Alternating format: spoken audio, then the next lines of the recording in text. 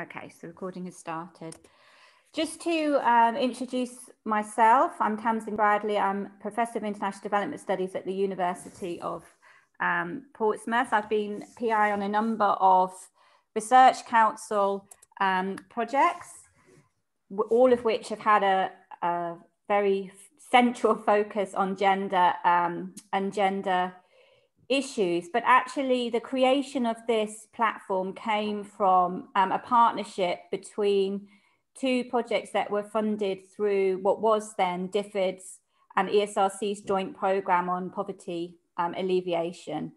And the two projects, you will hear much more about the project that was focused particularly in Ethiopia later on this morning or this afternoon. But essentially we came together to explore what we had done previously. My work was on gender-based violence related to climate change and displacement in Myanmar and Nepal. And Paul Hutchings and his colleague Abinet from WASH IRC Ethiopia were working on issues to do with WASH and mental well-being and happiness. And they, as I said, they will talk more about their work later on today. So we came together in order to apply for additional funding to really look at how we could generate or maximize our impact and how we could develop our networks together. And for us, really, gender was a really useful and important kind of thematic focus and emphasis. So we began to draw strands together and look forward in terms of how we could work to fill some of the really critical evidence gaps, particularly in relation to how different communities are responding and being impacted by climate change and environmental disaster caused by climate change.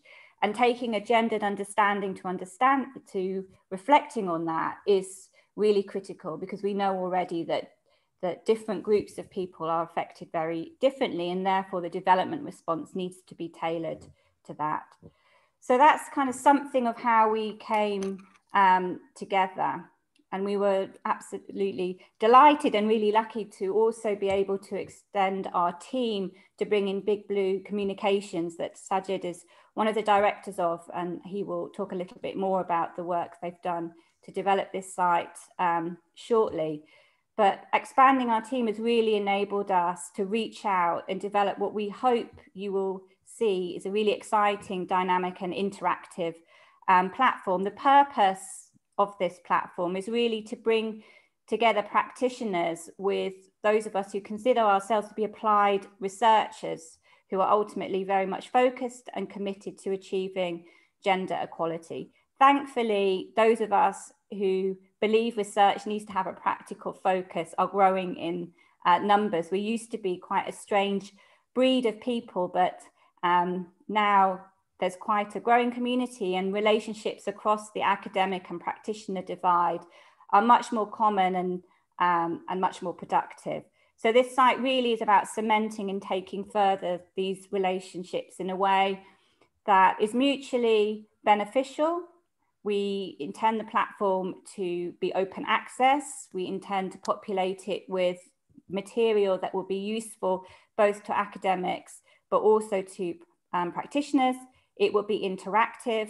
We will hear later about the intentions for the site moving forward in terms of running a number of different webinar series, but also interactive in the sense of our blog and our podcasts, and opportunities really to support and encourage dialogue, knowledge exchange, and to encourage also people in our network to see the platform as something that they can use for their own purposes in terms of sharing materials that they found useful, but also as a way of really promoting the excellent and important work that goes on within the field of gender and development. So you'll see, as Sajid takes you through the site, a number of materials that we've already developed. The site is in an early stage, although it's advanced in terms of its infrastructure. So you will see the blog element. We have already a number of newsletters, and we're connected to different other social media platforms. We're also keen to develop online courses. We have one course in particular that's already up and running, but this is an area that we would like to do more around. At the end of today, we really invite you, please, for your reflections, but also your comments in terms of what you would find useful on the platform, how you would like to see it developed. Ownership of gender focus, it has to be facilitated by a team, but we do not see ownership as lying with one particular institution. It really needs to develop and become, to use the term, a global good. It needs to be accessible and open. So those are my brief welcome and introductions. In terms of the programme for today, we will start with a tour of the site, a virtual tour of the site that Sajid will lead us through. We'll then move into a number of presentations focused on research projects that are quite well developed. You will see, as you look at the site, that there is space for different research projects that are ongoing. Already there is material there representing outputs from those research projects. So we thought today we would showcase 3 quite different projects from different parts of the world as a way of hopefully getting you excited and engaged in what more there is to come. We will then move to a session inviting a number of PhD students to share their ongoing research. It's really important to us that Gender Focus is a platform that supports actually the next generation of applied researchers, and that they feel that it's of use to them in terms of developing their profiles, but also supporting their networking across that academic and practitioner divide. So we'll be hearing from them. And then lastly, we will have a session at the end where we hopefully reflect on what we've had and also think about what is the way forward, what are the key activities and things that we should be looking to focus on as we develop Gender Focus further.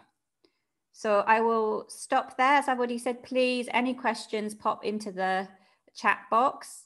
I might need to designate a colleague to take charge of monitoring the chat box. John, can I put you in charge of that function? It's just difficult to see the chat box at the same time as move through slides. So if I can put you in charge, that would be great. Do that.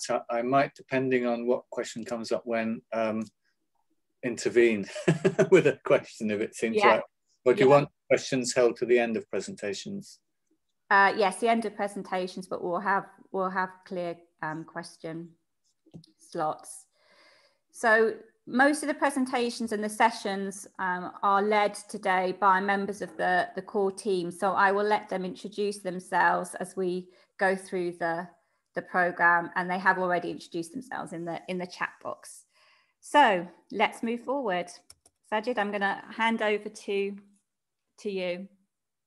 That's great. Thanks, Tamsin. Okay, hi, everybody. Just for anyone who has not seen the links that were posted in the chat window, I will just post those again. So these are just links to the Gender Focus website, which I encourage you to open up. There is an animation, which is a short 2-minute piece that explains what Gender Focus is about. And then there's our LinkedIn, Twitter, and email newsletter. So please do open those up. This presentation will take roughly 10 minutes. So firstly, thank you everyone for being with us. So my name is Sajid, and I'm a representative of a company called Big Blue Communications UK. And our team has been really fortunate to work with Tamsin and her amazing team on a range of activities over the last few months, including the development of the Gender Focus website. So for the next few minutes, I'll take you through different parts of the site. I know that in the time slot for this particular section, that there's a 30-minute duration listed, but I think that this tour will take less than that, which means that then we have some more time for discussions and also for the other presentations too. So firstly, if you'd like to open up a separate browser, and explore the Gender Focus website while I speak, that would be fantastic, but it's not necessary. I'm sure that everyone is capable of exploring the site by themselves. So I'll just give some brief guidance that may be useful as you explore the site. And then hopefully I'll answer the following questions, which is, how can this site and its associated social media channels and email newsletter be useful for you? What kind of content will be published in future? And then how can you stay connected to the people behind Gender Focus? So I warmly invite you to follow those links that were posted just a minute ago. So these are all active accounts. So please, if you're active on Twitter or on LinkedIn, please do feel free to follow those accounts and also engage with them. So anytime that you see some content that is exciting or useful or something that you enjoy, please do click like or share or comment so that people in your own networks can also see that content too. And that's important to us because two-way communication is very valuable, and it helps us to improve the quality of the content that we publish. So if you think that the content on this website and its other channels is good, please do recommend it to other people in your field.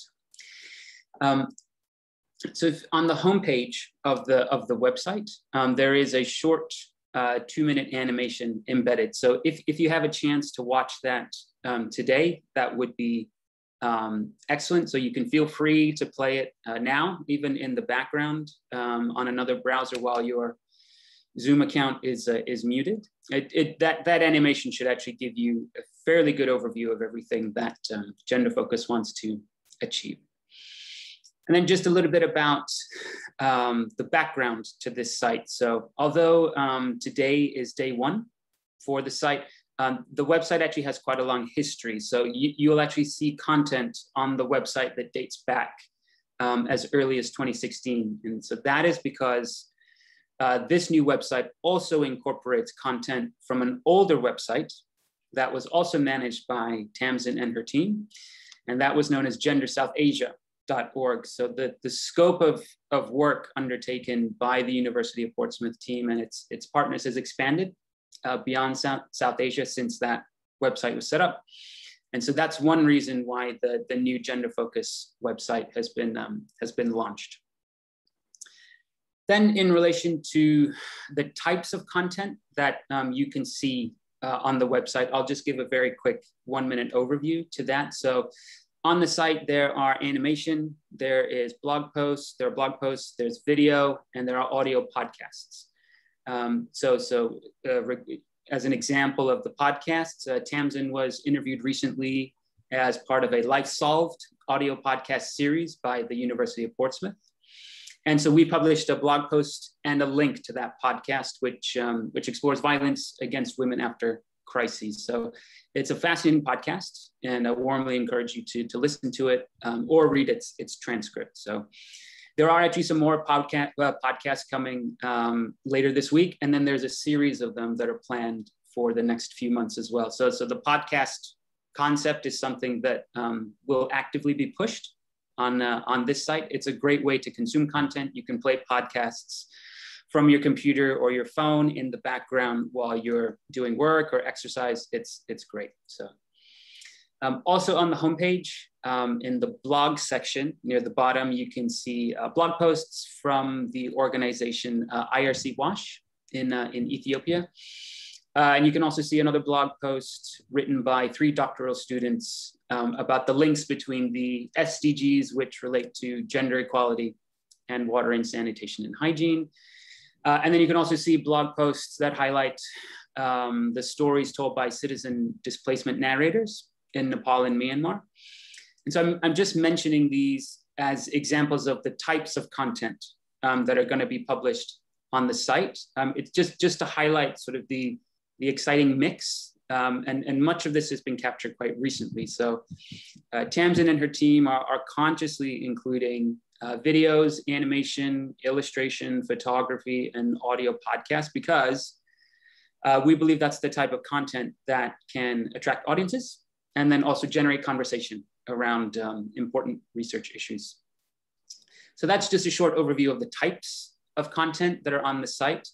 And what I'll do now is I'll just do a short exploration of the individual pages on the site. So at the top of the website, there's a navigation bar with some hyperlinks. So on the About page, that's where you can read background information about gender focus. And this text here is actually the same as the script for the animation that is on the homepage.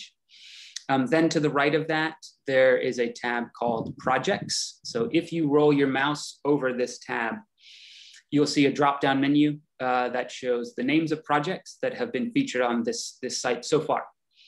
So these are projects that have been undertaken by the University of Portsmouth's International Development Group and its partners. And so on these individual pages, you'll find background information, photographs, video, and then animation where relevant. Then in the blog section, that's where we're featuring events, newsletter articles, posts from guest authors, and also links to podcasts. So I warmly encourage you to visit this blog section over time. Because there will be quite a lot of content that's coming quite soon. So for the most part, this content that is available on our blog section will be advertised through our Twitter account, our LinkedIn account, and email newsletters. So if you subscribe to those, then you'll get notifications when there's new content that has been published on the site. Then the next tab is our online course section. So as Tamsin mentioned earlier, this is a free online course that was developed in response to data that was collected for an earlier project called Women, Work, and Violence, which focused on violence against women as an unintended outcome of women's economic empowerment in South Asia. And then the next tab, which is called Resources, that's where you can find content that has been published from the projects that are featured on this site. So you'll find videos, document downloads, fact sheets, and then also the profiles of individuals and organizations who are featured on the site. So in this section, you will see content that is, in some cases, a few years old, and that's because it's an archive of knowledge that has been gathered over time on a lot of projects. So over the last, roughly over the last 5 years. So that was just a short walkthrough of the main pages on the Gender Focus website. And before we just go to the next presentations, I'll just summarize this website, its channels, and then what are the plans for the future. So first, this website is designed to work on your computer, on your laptop, tablet, or mobile. So it is what's known as mobile responsive. So please visit it on whatever device is most convenient for you. It's been built for speed, which means that you should be able to, even in a relatively low bandwidth area on your mobile phone, you should be able to consume the content fairly easily. Point two is the team that's behind the Gender Focus website is consciously using digital content like podcasts and animation because we believe that's the type of content that will attract and engage audiences. Third, please do follow our email newsletter, LinkedIn account, and Twitter account. And please click like, comment, and share on any good gender-focused content. And then fourth, lastly, please do let your peers and your counterparts know about this new community and that it is here to seek research collaborations and also to share knowledge on some really, really fascinating research projects. So there we go. Yeah, thank you very much for your time. This is a really exciting day. And I think I speak for all of my colleagues when I say at Big Blue, when I say that we're really thrilled to be a part of it. So thank you. Thank you, Sajid. I'll just pause there for a moment in case there are any questions in relation to what people have heard. And I can't see the questions, so I'm relying on John. There are no questions at this point that I've picked up on or seen in the chat window, Tamsin. Okay, great. So let's move on. So the next session will focus on talking about a number of the projects that are profiled already on Gender Focus. So I'm going to hand over right now to Paul and Abinet, who are going to talk about their project Water Security in Ethiopia and Emotional Response of Pastoralists. I can't see the rest of the title, WEEP. But I shall hand over to you, Paul. You'll do a better job than me. Thank you, Tamsin. Hopefully you can all hear me, and I'm delighted and honoured and slightly daunted to be the first presentation in the launch of the Gender Focus website. So what I'm going to do in the next 10 minutes or so is present an overview of a project that was funded via an earlier ESRC DFID Development Frontiers funding scheme, and which then, after that project was funded, we teamed up with Tamsin to do this follow-on work and to learn more about gender and development, which was an emerging concept and important feature of our work. So the project's called Water Security in Ethiopia and the Emotional Response of Pastoralists. The acronym WEEP is the shorthand. And I just want to make clear that the project was not explicitly focused on gender, but it became this important concept in our work and something we wanted to work on more going forward. And that's why we're really excited to be part of this network and learn from Tamsin and other colleagues about how to better incorporate gender within our work. So the project was one that I led when I was based at Cranfield University, although I'm now based at the University of Leeds, and it involved a selection of partners, mostly actually NGOs rather than other universities. So the starting place for our project was really thinking about how to measure water security for pastoralists. So sorry, Tamsin, please, next slide. There are over 200 million pastoralists worldwide, and there's various difficulties in measuring water security or quality of water access for these communities. Most predominantly it's due to their mobility. That means that they're not tied to fixed infrastructure assets, which we often use to characterize service levels within the water and broader WASH sector.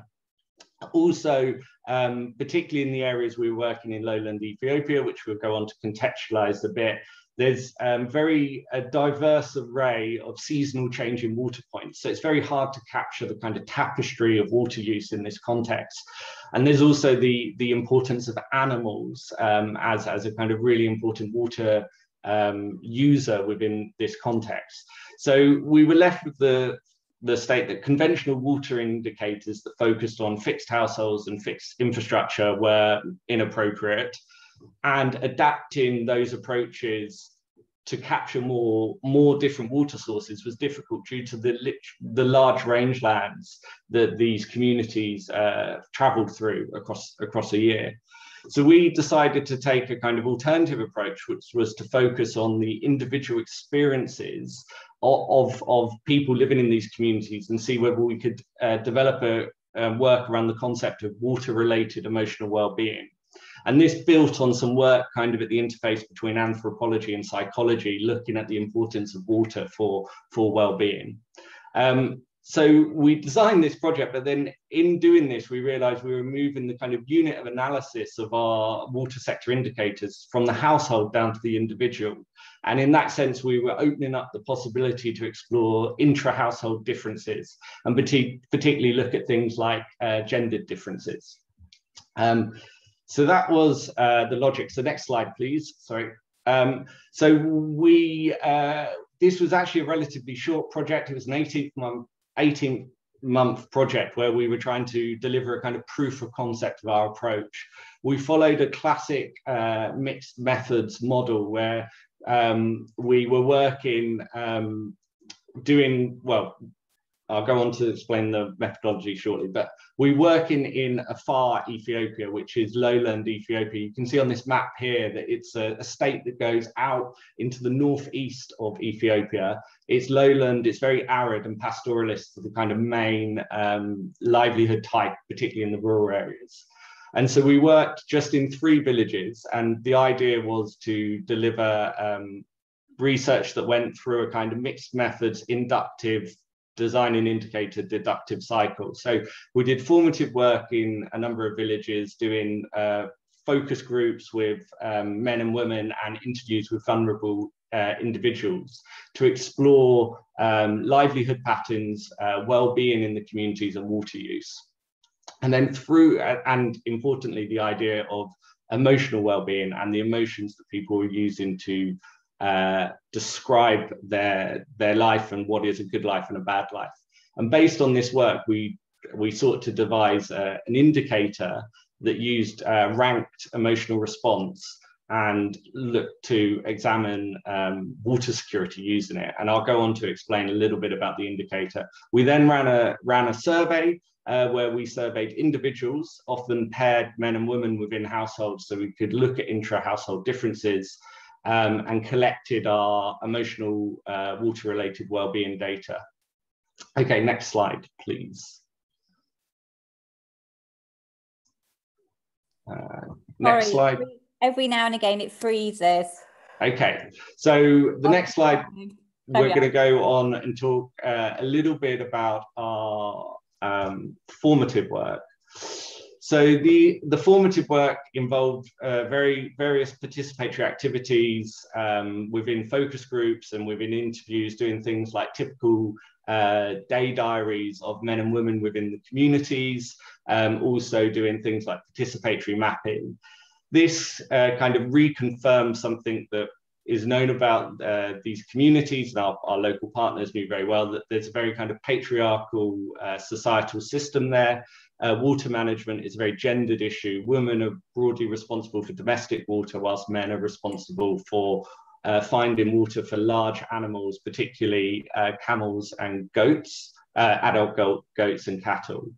And we also started to explore these ideas of emotional response, and can people connect emotions to water? And here's a couple of illustrative quotes. So people talking about extreme worry when they don't have enough water, children are crying at home and so forth, or feeling extremely happy when there is water available in these communities. And if you're interested in more on the formative work, we've published a paper on this in the link there. So we can go on to the next slide, please. So we, based on all that formative work, we mapped out the emotions that we've got ranked lists from our focus groups and mapped them onto a framework that ordered emotions by two axes. One is the axis that runs from left to right, which is a measure of valence, which is a measure of emotional positivity or negativity, so happy and sad. The other one was the axes running top to bottom, which is linked to arousal. Arousal is a description of emotion that is whether the emotion is linked to action or not. So, for example, anger is negative but is high arousal, whereas despair is negative but is low arousal. So we created a framework based on emotions that we used in these emotional words used in these communities, and developed a survey tool effectively that we could include in a survey that had a number of statements. For example, how do you feel about your ability to cope during times of drought? And then respondents were asked to tick different up to 3 emotions for that, and we had a set of questions related to water security. So next slide, please. So the main thrust of our work is really about, I'm based in the civil engineering department, although I'm actually a social scientist kind of working at the interface. A lot of our work was really around monitoring water. And we were looking at, for example, how did our emotional indicator compare to conventional measures? And this is just kind of one little example of the results. So in figure 1, we have quantity of water, reported quantity of water collected in the dry and rainy season at the household level. And we can see that there's basically no statistical difference here. There's very little differences. But when we ask people about their emotional welfare around collecting enough quantity for water in the different seasons, we see a massive divergence in our data. And so what we would suggest is that this subjective type indicator has additional analytical value for trying to explore kind of what's going on. And there's various things going on here, but at one point it's because the labor intensity of collecting water in the dry season is a lot higher. There's also issues around the fact that the water collected in the dry season is shared with animals, whereas in the rainy season, animals water themselves. So there's actually less water for human consumption, although people are collecting similar amounts. So then if we go on to the next slide, please. So then we started to think, okay, so we got quite excited at the start when we realized the potential of this kind of gendered analysis that we could do. And this is just one graph displaying some results around emotional response from men and women around their overall water situation. I've just highlighted the negative emotions picked out here. But essentially what this was showing us in our work was that the emotional response of men and women was very similar. And this was contrary to the hypothesis that we developed once we realized this, because there's a lot of work in the WASH sector that says women and men experience water insecurity very differently. And we suspected that women would have higher rates of emotional distress. But we didn't find that in our work. So if we go to the next slide, please. So what was going on here? So in one point in this context in Afar, in these pastoralist communities, although it's very patriarchal, there's a really close mutual dependence, survival dependence between men and women. The water labor that the men do is necessary for survival just as much as the water labor for the women. So we think perhaps there is actually, although there's kind of a patriarchal system, there is a kind of mutual dependence there. We also were working in a very homogenous area where there was really high rates of water insecurity. And so we think that there might be a threshold effect. So if we were going to test our approach at higher levels of water security, we might start to see differences emerge between women and men. But the other thing could be that just our approach is not sensitive enough to detect gender differences. And this is why we want to be in this network, so we can learn, actually, are we being really crude in approaching this question? Are there things that people in this network can help us learn to adapt our approach? So next slide, please, Tamsin. So just to outline next steps. So we still need to go back and do some of the more specific survey analysis. We'll publish papers on our formative work and some related work on risk assessments, which I notice a PhD student is on this call, so hi Lucy. But we need to look at how we analyze our emotional data. We've got different ways of doing it, but I don't have time to go on here, but it's in here. We're actually going to conduct a further study with IRC Ethiopia and the University of Colorado Boulder to test this approach and other approaches to measuring individual water security across a larger gradient of water security context in Afar. So going from urban, peri-urban into the rural areas and into the very water insecure areas where we were working. And we hope to be able to understand gender differences a bit more there. And final next slide, please. So just to say that we're kind of excited to be part of this. I feel slightly we were an interesting choice for first presentation because we're really here to learn about gendered approaches. But it's an example of the type of work where I think collaboration in this network could really benefit us. Here's a couple of our papers that we've published from our work. And if you have any questions, feel free to contact me on email or Twitter. Okay, that's it from me. Thank you. Thanks, Paul. We're doing well for time, so I invite any questions. I certainly have a few questions, but I'll step back for now. John, are you able to see? Oh, Louis's got a question. I can see your hand, Louis.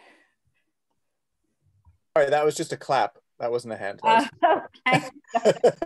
Okay. There's no questions currently in the chat box, so I suggest people who want to ask a question either dive in or put up their hand if they're in a queue, and we can go through them that way. Okay, well, I'll dive in then. Paul, I know we've had this question amongst the kind of team, but I just think it's really, really critical and in terms of moving forward is this issue of translatability in language and how we talk about emotion and how we talk about mental health and well-being across different really complex contexts, because we know the kind of mental health discourse originates within kind of Western biomedical model. So really, I suppose that's my question, is how did you go about developing your framework? How did you go about identifying the specific words or terms that would allow you to get at an understanding of well-being, but also it's the connection between well-being and then issues of mental health.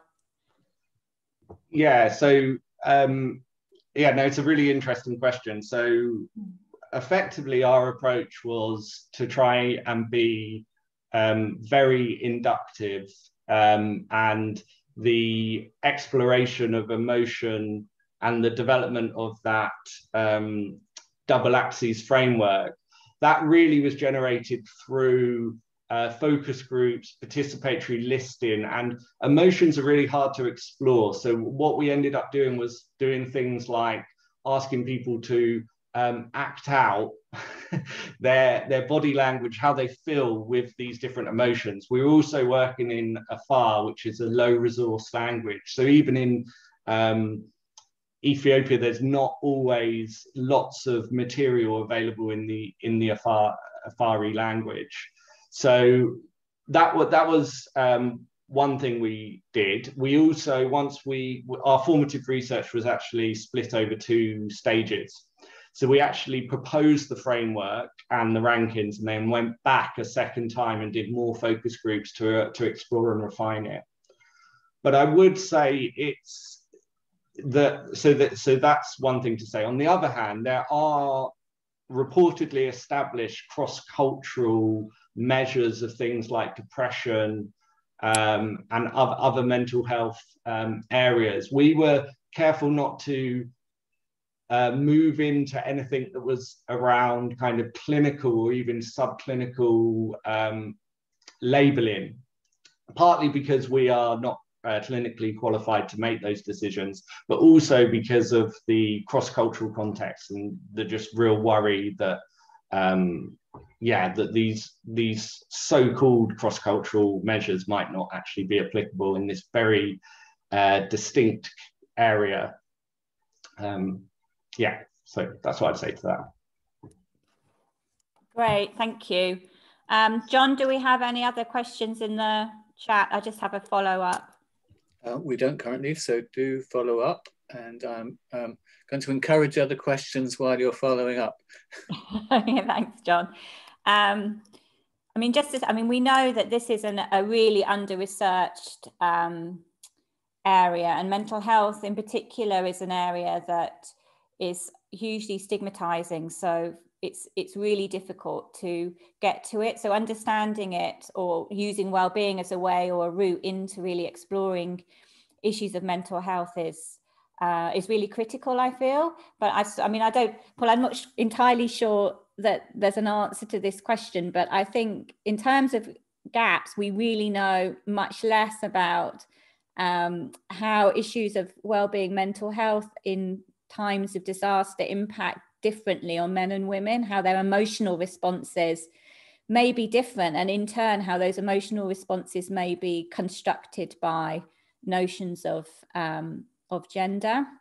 I don't know if you've got any. Well, I've got just a brief reflection, is that one of the reasons we were interested in this measure of arousal, so excitement of emotion, is because we are interested. We know that water insecurity can be connected to violence, both at a intra-community level within within this area of Ethiopia, not normally within Afari, but where the Afari clans intersect with other clan and tribal groups. Where there is, and so we were interested whether there was a link between very high excitement, negative emotions like anger and water insecurity, because we thought we could look at that. But then subsequently, through engagement with the network with you, Tamsin, I'm more and more interested actually that we were looking at the wrong area, and that actually looking at whether we can identify trigger emotions for gender-based violence would be a more potential kind of fruitful is the wrong word, but a new avenue of thinking about. So yeah, and then gendered differences are really, really important in that space. So we can say watch this space. There's going to be more. Yes, John. We have now got a question from Yamuna Gali from NCCR Nepal. So it's great to meet you, Yamuna. I'll read it out and then do feel free to dive in if you want to add. So dealing with emotions is quite a sensitive issue. Sometimes the enumerators can face a situation of anger to deal with and sometimes can burn out themselves. How do the enumerators working, how are the enumerators working with the locals trained and supported? So I'm happy to answer that, but I wonder if Abanet is on the call, whether Abanet you'd like to reflect on that. Okay, thank you, Paul. I think, you know, the enumerator selection process was from the very beginning up to the final stage. I mean, the enumerators were also involved in this process. You know, the ones we have been using for formative stage were the ones we also use for the survey process. So it's like they were also part of a team, so that we were enhancing and building their capacity and skills as well, because we are also learning, you know, from the different phases of the activity, different things. Likewise, the enumerators were learning. In addition to that, all the enumerators were selected from the local area and are well equipped with the local language and with the culture. So they have, you know, better understanding of the community even beyond the core research team members. So that has been one advantage.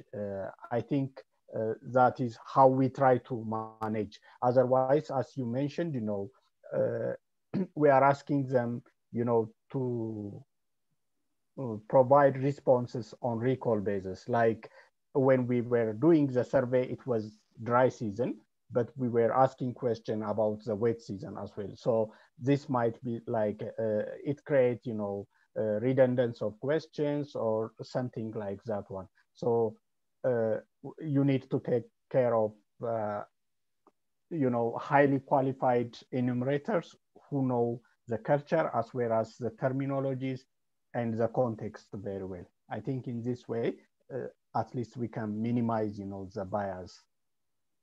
Thank you. Before we go on to the next question, Yamuna, did you want to follow up at all, or are you happy with that answer? Thank you so much. I really appreciate the response. So only my concern from my experience is that sometimes the enumerators who are more emotional than others can burn out themselves when seeing that situation. So sometimes there might be a need of backstopping support for counseling later on from the institutional side. That's where my point is, because they shouldn't be burned out of that situation, conversation, and the implications or impacts of that kind of crisis at individual level. So there should be a kind of maybe a backup support for them on psychosocial counseling when they need it. So that really helps. That's my experience in Nepal. So thank you. Thank you. We now have a question from Elizabeth from the Community for Social Change and Development in India. She comments that mental health is a deep issue, and many times we just scratch the surface of it. So she asks, in what situation should we intervene at the community level, as it is very individual-centric as well? Does an individual realize how deep the problem is? Paul or Abanet, do you want to comment on that? So, no, we agree, and the focusing on emotional response, emotional well-being, and then thinking about the intersection with mental health is a ethically difficult area to work in, and you know, I hope we did it sensitively, but these questions are kind of raising some of the risks, because what we're actually interested in doing is, can we develop tools and techniques that our partners like Oxfam, IRC can use in their programs as what we call subjective indicators to complement objective indicators, to basically check there's not something going on that they don't realize is going on in these communities, which means that their projects are actually causing harm. And so in that sense, we're trying to work at that space of emotional well-being, emotional welfare, but we're doing it at a reasonably surface level, but we hope sophisticatedly enough to capture kind of what is going on. I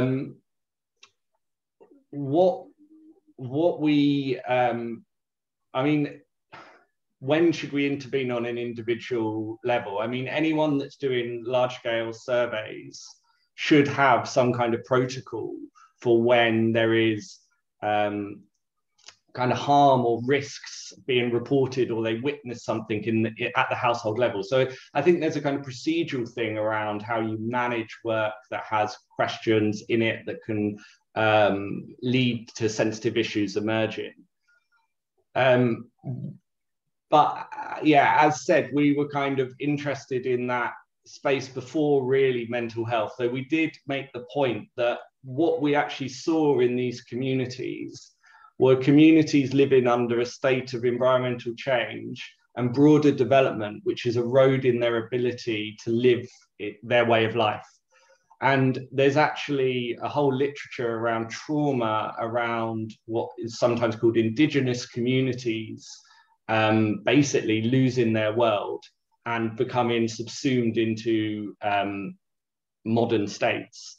And there is a lot of trauma and harm around that process. So we were intersecting with these issues.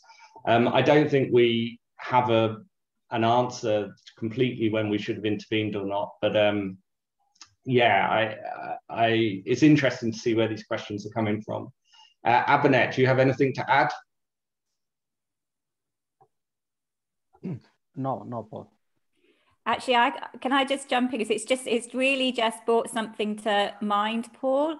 The questions are really important questions, and I think working on these really sensitive issues raises or emphasizes the importance of ethics and also safeguarding. And I'm wondering on the gender focused site, if we can't actually create a space that shares good practice around researching on difficult topics, because I know it's something that I've been grappling with on many of my projects, particularly a current project at the moment in South Sudan working with young girls.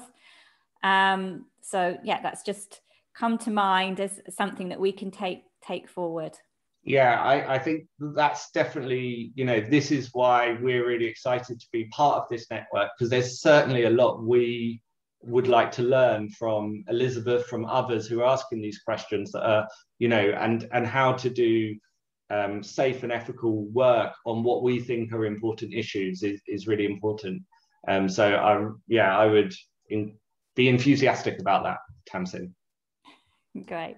Can I just go back to Elizabeth and ask if she wants to comment, or are you happy with what you've heard so far?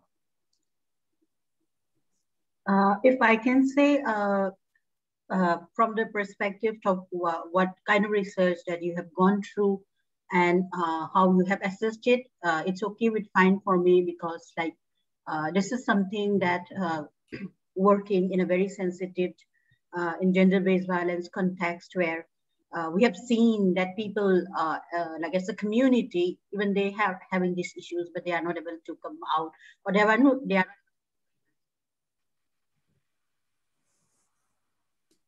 I think we might just have lost the audio with you, Elizabeth. Can anyone else hear, or is it no. just right? Okay. Well, maybe if we can get back to Elizabeth later, we will do. There are no other questions in the chat window, Tamsin. How would you like to proceed? So let's move to the next project presentation, but just to really thank Paul and Abanet for a really fascinating opening presentation. Also just to flag that there will be a podcast based on their research coming very soon on gender focus, and there's already blog posts as well detailing the work, so please follow up. Okay, so I will move on. Just bear with me. Slight frozen screen issue. Fabulous. Right, I might need to stop sharing and share again.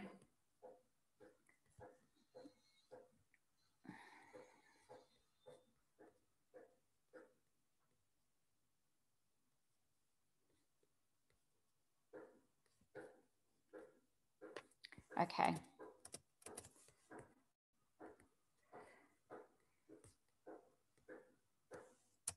Right there, brilliant.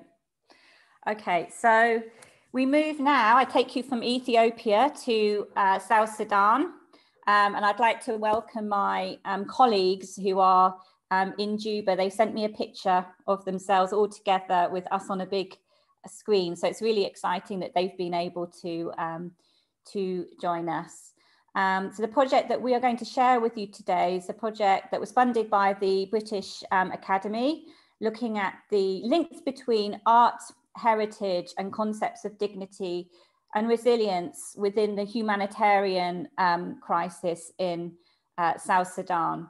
So South Sudan is an incredibly artistically diverse country, both linguistically, ethnically, but also in terms of the array of different forms of art. So our project really was committed, or is still committed, to trying to collect and catalogue and archive this diversity, and to analyse it in the sense of what does it tell us about issues of identity and obviously cultural heritage and link to land, but also what can it tell us about how people cope with deep shock and trauma and ongoing crises. And analysing what came through using a gendered perspective was really critical, because it enabled us to unpack and understand again the differences in how groups of people respond. So we at the University of Portsmouth had the pleasure of partnering with the Likakiri Collective, which is an arts-based organisation based in Juba, and I'm very shortly going to hand over to Likakiri's director, Atem Benny, who will talk a little bit more about the innovative approach to data collection that actually combines art with qualitative data collection insights. But I just wanted to share first a quote that came from our data collection. And it's a quote that came actually from one of our female artists who we interviewed, who focus on making embroidering bread sheets. The embroidery of bread sheets is really a very important and popular form of art for women in South Sudan, and it's a means of making a lot of money. We'll come back to it later on in our presentation, but in this quote that really you get a sense of how important this art form is, but also how the beauty of what's created offers women a means of escapism. It also offers a means of coming together and sharing the art form with other women. It also enables a form of resilience around really projecting forward to the things that you find beautiful, rather than having to just sit in the destruction of what is around you in a conflict setting. So there's many different levels in which art is critical to people's lives in South Sudan, and this really was the focus for our project. And we wanted to set what we discovered apart, or compare it, if you like, to the way in which the humanitarian community and industry, to use that term, approaches issues of resilience, which is in a very kind of scientific and very limited way, focusing largely on the kind of technical aspects of food security and house building and so on, which of course are important things, but actually resilience through our research came to mean far much more than that. And it links quite nicely with the first presentation, looking at issues of well-being and mental health. You know, art and celebrating its diversity has a really important psychological function. So I'm going to stop there and invite Etem to introduce the approach that we took called story circles. This is an approach that Likakiri Collective have developed.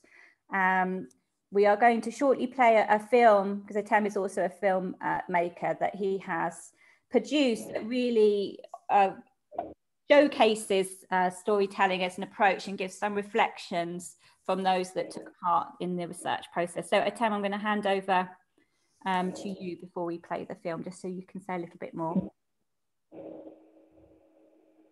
Okay, thank you, Tamsin. Thank you all for the opportunity. I think the most important thing we can't hear you very well, Etem. Can you get closer to your microphone? Can you hear me now? It's a little bit better. A little bit.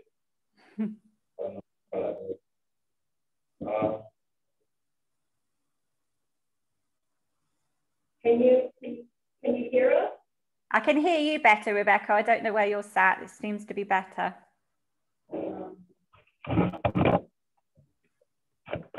What about now? Yes. Hello? Hi, Tam. Yeah, we can hear you. Okay, good. I said that thank you for this nice presentation, and thank you for all of you who came to this launching. And the storytelling circle, I think that this approach being initiated by this project, it was very, it's working very, very successful. And I think that the main idea is how the community will have the ownership of their own issues and solving it without like intervention from outsiders. So that's something that people come down and discuss everything, and we use art because it's more like easy to tackle the issues of the community, and then people like from different generations, they come together and they share the ideas about what they understand, what they get out of those art. We did this, and let me just go to the film. And this film is like based on the storytelling circle, and we call that Displacement, but also we can see the many things about the power of the women, and also give a different perspective for women, and their views of how can people like come together and how can they solve the issues. And also, if you just listen carefully and what I read some other captions, some women said that like at night in Cuba here, if you walk alone at night, maybe something will happen to you. And this something also can include like sexual violence, can include rape, can include like robbery and all this stuff. So the women, I think that they need a space. And the storytelling circle, they give them the space to express themselves in a very wide range. And let you enjoy the film, and we can talk later if you have any questions later. Thank you all. Yeah. I'll play the film.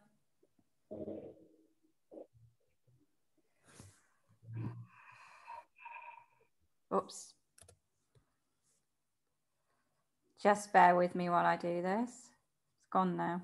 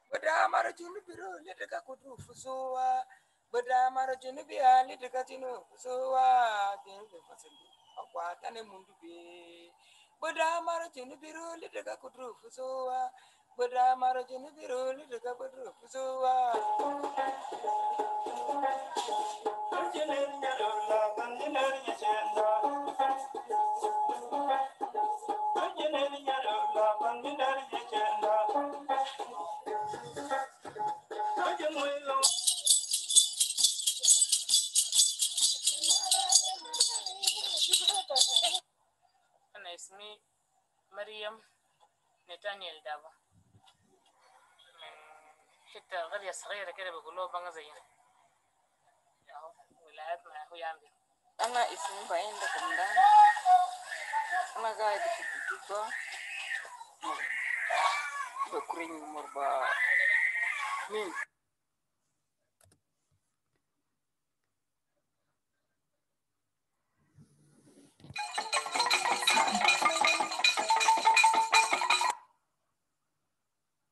Apologies.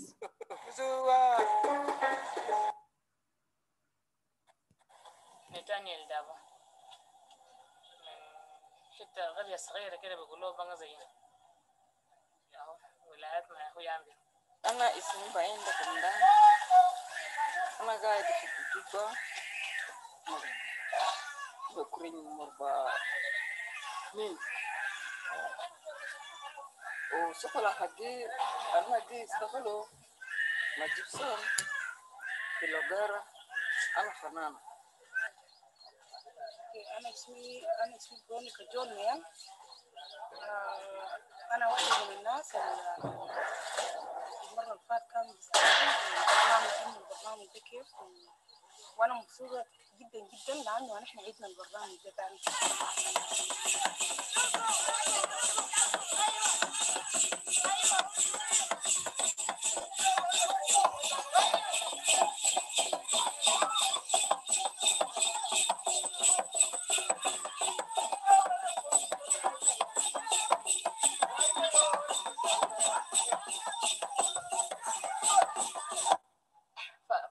في التراث من بدري أنا بحب التراث. يعني لو قالوا في حفلة بيجاي وفي دقارة بتاع زندا أنا بمشي محل دقارة بعشقه حلو بالنسبة لي. حتى أنا خلاص جات فترة مرحلة اشتغلت بغني كورس بقدم تراث. قدمت حلقات كثيرة في خرطوم وسط السبت، في السودان، في نيل الأزرق، في قناة خرطوم، حتى تسجيل الصوت في الإذاعات أنا اشتغلتها. بعد أنا جيت هنا برضو اشتغلتها بس فترة كده زي 2-3 سنين وقفتها. لأن أنا بشوفه أنا بعمل لنا حاجات دي ما بيطلع في فيلا. أنا ما بسمع أنا بعمل كويس ولا ما كويس. دي مشكلة كبيرة. أنا دايرنا حاجات دي كان نقام ده اللي طلعوا برا ناس أي يشوفوا تراو ده أنا بيستخدم. أنا شوف حاجات دي كان بعمل ده سمع ناس بيشوفوا فيه كان تمام لكن أنا ما أعرف. كان أنا بعرف أي حاجة سؤال كان ما أعرفه كان بعرفه.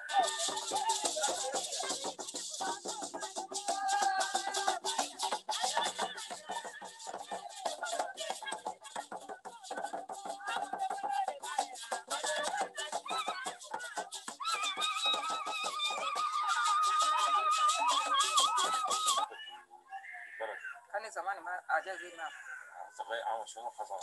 في بلدنا هناك كان زمان عندنا مرتين أي سولو بيدوروا لا دي بلاد كله ما في حاجة ولكن هنا دي كان ماشي بس الساعة 8 الساعة 9 بعمل أي حاجة. يلا ناس 8. وإذا أنت شايف إنه هنا بالذات ممكن أغير حاجة كده. أنا بقول جاي كان بلدي كان يصلى ونضيف عشان برضه يصلى دايرين الناس زي كده تغنوا عشان الناس يفهموا. أي ما دايرني أصلا أنا داير كان المفروض بيوزعوا عشان الناس كلي أسمع كلام ده في جونا لكن أنا شوفوا بس هنا ده وكان ما تلا برا الناس بسمع كده ناس ما بسمع. عندنا سؤال ثاني أنت يوم قعدت قاعد زي ده مع ناس بتاع عشان تنام حاجة زي ده زي كان عملنا على جيب سعودات أنا ما قاعد. بس في لوكارا أنا بقاعد. في لوكارا أنا بقى. أنا بقى أيوة بمشي فيه. لكن أنا ما قاعد. أنا واحدة من الناس بالذات أنا شخصيا مخي فتح في الكلام ده، لأنه في أول البرنامج وفي ثاني البرنامج وفي ثالث البرنامج كمان الكلام اللي إحنا كان بدأنا بالأغاني والفرق الشعبية والدستور بتاع جنوب السودان والكالشة، يعني ده جزء واحد من الحاجات اللي أنا شخصيا مبسوطة خالص إنه الحاجات ده أنا دايرة كمان إنه الناس التانيين اللي ما سمعوا الكلام ده والما يعرفوا عن الكالشة حاجة والما عارفين أصلا إنه إحنا عندنا كالشة في جنوب السودان، أنا دايرة أوريهم إنه عشان كمان يحاولوا كمان يدموا لنا في البرنامج نفتح رؤوسنا زي ما راسنا كمان فتح. أنا ما كنت بعرف حاجة عن الكالشة، لكن هسي حاليا أنا مبسوطة جدا، وأنا واحدة من الناس المخ بتاعي فتح بالفرق الشعبية والأغاني الشعبية وتجمعنا في محل واحد زي المرة اللي فاتت نحن تجمعنا. وبالمناسبة كون إنه التراث يتطور حاجة سمح، وعشان توصل المعلومة بتاع التراث بتاعك ذاته للزول تاني اللي ما بيعرفه وأحسن، لأنه زي أنت اللي عرفته بس قاعد تبوه الزول التاني هيعرفه من منه، ولا أنت هتعرف حاجة زول تاني من منه. البرنامج ده بالنسبة لي أنا شايفه سمح شديد، عشان في حاجات يعني ناس ما بيعرفوها عنده زول تاني نحن محتاجين دارين نعرفه، لازم نمشي ناخده من الزول ده، والزول التاني عنده حاجة برضه بنمشي بناخده. لما نتجمع في محل واحد أكيد بدينا معنى تاني كبيرة، وهنا التراث بتوسع. أنا بمشي طوالي عشان شنو كلمكم حقنا ده كبير صلاة ونبي. أي عشان شنو الناس كان ما في بيت ما بعرف أي حاجة بتبعفهم. يعني الناس اللي ناس معاه أيوة كلام على قبل كده إذا ما أسمع إذا بأسمع يلا إذا بتذكر في موقف بتاعك. يلا كان إذا قاعد ما يلا كان أنا قاعدين كده وأنا عملنا كده. أنا مبسوطة جدا جدا إنه البرنامج ده لو في تواصل ممكن إن إحنا نقدر نواصل وتاني نبدأ عشان نعلم الناس التانيين اللي هم ما يعرفوا عن الكالشة حاجة وما يعرفوا عن الأغاني حاجة، إنه دين كيف إن إحنا نقدر نعرف ونقدر نتعامل مع الحاجات الفرق الشعبية والكالشة بتاع جنوب السودان. فأنا مبسوطة جدا، وأنا دايرة أقول لكم إنكم أنتوا ذاتكم تحاولوا تواصلوا في البرنامج ده، تحاولوا تزيدوا البرنامج ده لأساس إنه كمان يكون كبير أكبر من كده. داروا ناس يجيبوا ناس كتير في معالم يلا أنا بقولش أو كانين بيودي أو في المنزل بيوري كلام ده للناس عشان يشوفوا بأخطاء رأس الناس بعرفها كلام ده سمع سديد. الفن ده حاجة بتاع فرح، في كل تراث الفن وفرح. إذا كان الناس يتلموا في التراث أكيد بيفرحوا، لما الناس بقى فرحانين مع بعض أكيد حيكون في السلام. يعني الفن دايما ما بوصل زول محل مشاكل، ما بوصل ليه غطاطة في قلبك، ما بيخليك تزعل من زول، لكن الفن بيخلي إنسان يفرح. عشان أنت تفرح أكيد في سلام. يعني الشغل ده مجال أنتوا بتعملوا ده مجال بتاع الفرح، ده مجال بتاع السلام بلم الناس. أنا كفنان وأنت فنان بتاع التراث، أنا بتاع التراث، اتلمينا في المحل أكيد ما هنشاكله، لكن نفرح مع ناس الموجودين معانا يبقى في السلام.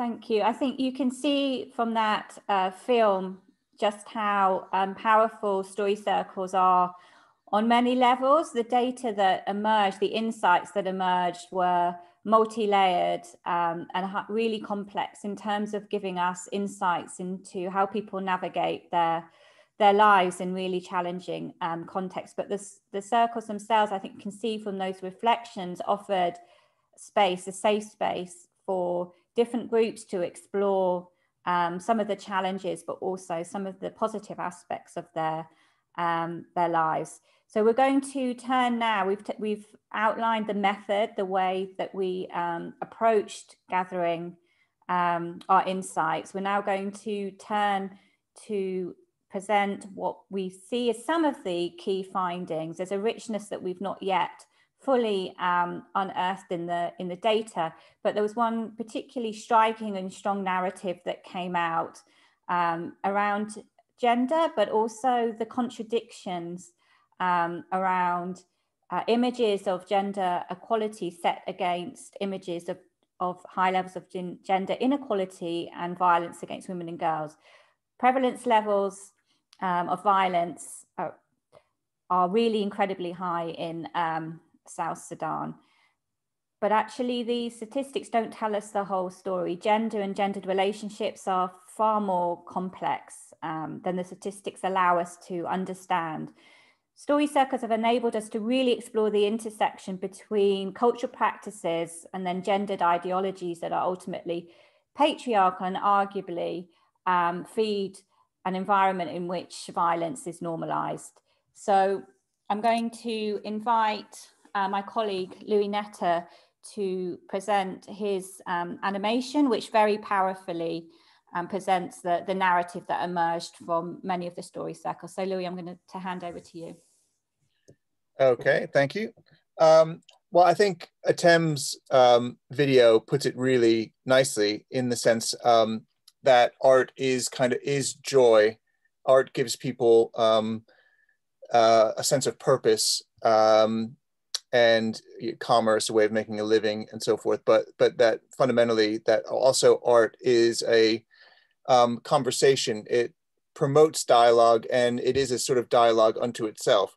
And in my approach to making this animation was using a mix of styles to explore a kind of non-linear sense of the lived experience of people on the ground, which is diverse. It isn't a singular instance. There's no singular way of experiencing violence or joy or artistic practices and complexity. So the use of lots of different ways of making the animation was an intentional way to show the diversity of kind of artistic practice, but also the diversity of experience within that. So without further ado, take a look at the video, which intends to kind of encapsulate some of the key themes that developed from Tamsin's research.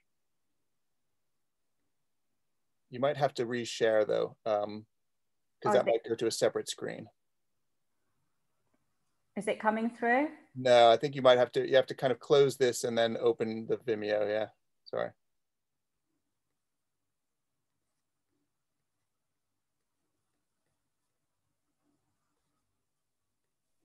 So if you stop the share and then just open, there you go. Have I done it now? Yeah, that's good. Yeah. Right, sorry, hang on.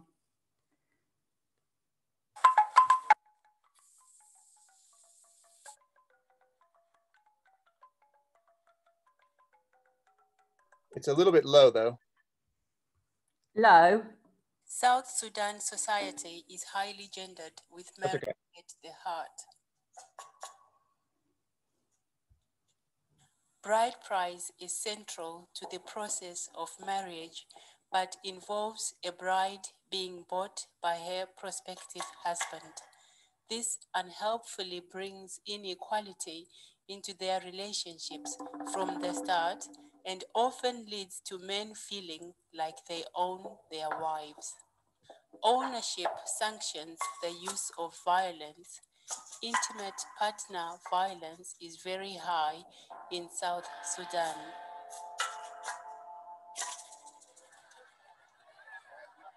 Conflict, displacement, resettlement, and struggle South Sudan is a new country with old problems. War and its aftermath shapes the country today. A fragile state navigates its future. The stress of war brings stress into households, which tips over into violence. Women in conflict settings are often left alone as husbands have gone to war or been killed. They have to find ways to feed their children and keep going. People are displaced and families are uprooted. What survives, however, are artistic practices that have been passed down for generations that bring joy to many, not just those who make it. Art represents an expressive outlet for women and men, providing needed escape, resilience, and commerce. The making of Milaya bedsheets offers women financial independence, self-worth, and escapism. The sisterhood of women is knitted into every piece of the Milaya, made by women, for women. Yet the sheets are sold as part of bride price, the very practice that embeds gender inequalities. The bedsheet brings love, joy, financial independence, but also reinforces a tradition that results in women being owned. The love and pride passed on through the bedsheet is powerful and enduring. But the harsh realities of a new life can shatter comfortable notions of happiness, mutual respect, and dignity. Men do, however, show respect for women through song and tradition. These romantic songs show great love and admiration for women, songs of happy times. Conflict has shattered normality, and these dangerous fractures have brought violence in the home.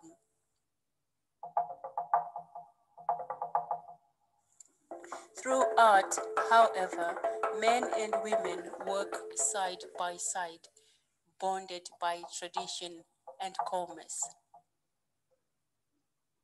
Violence looms, however, and this dynamic is fragile. And bride price still plays a role in perpetuating negative gender perceptions. And yet empowerment in the form of tradition, pride, and income come with the making of Milaya bedsheets. Men too find the same in wood carving and working on baskets alongside women. With every new bedsheet and basket, a new story is being forged.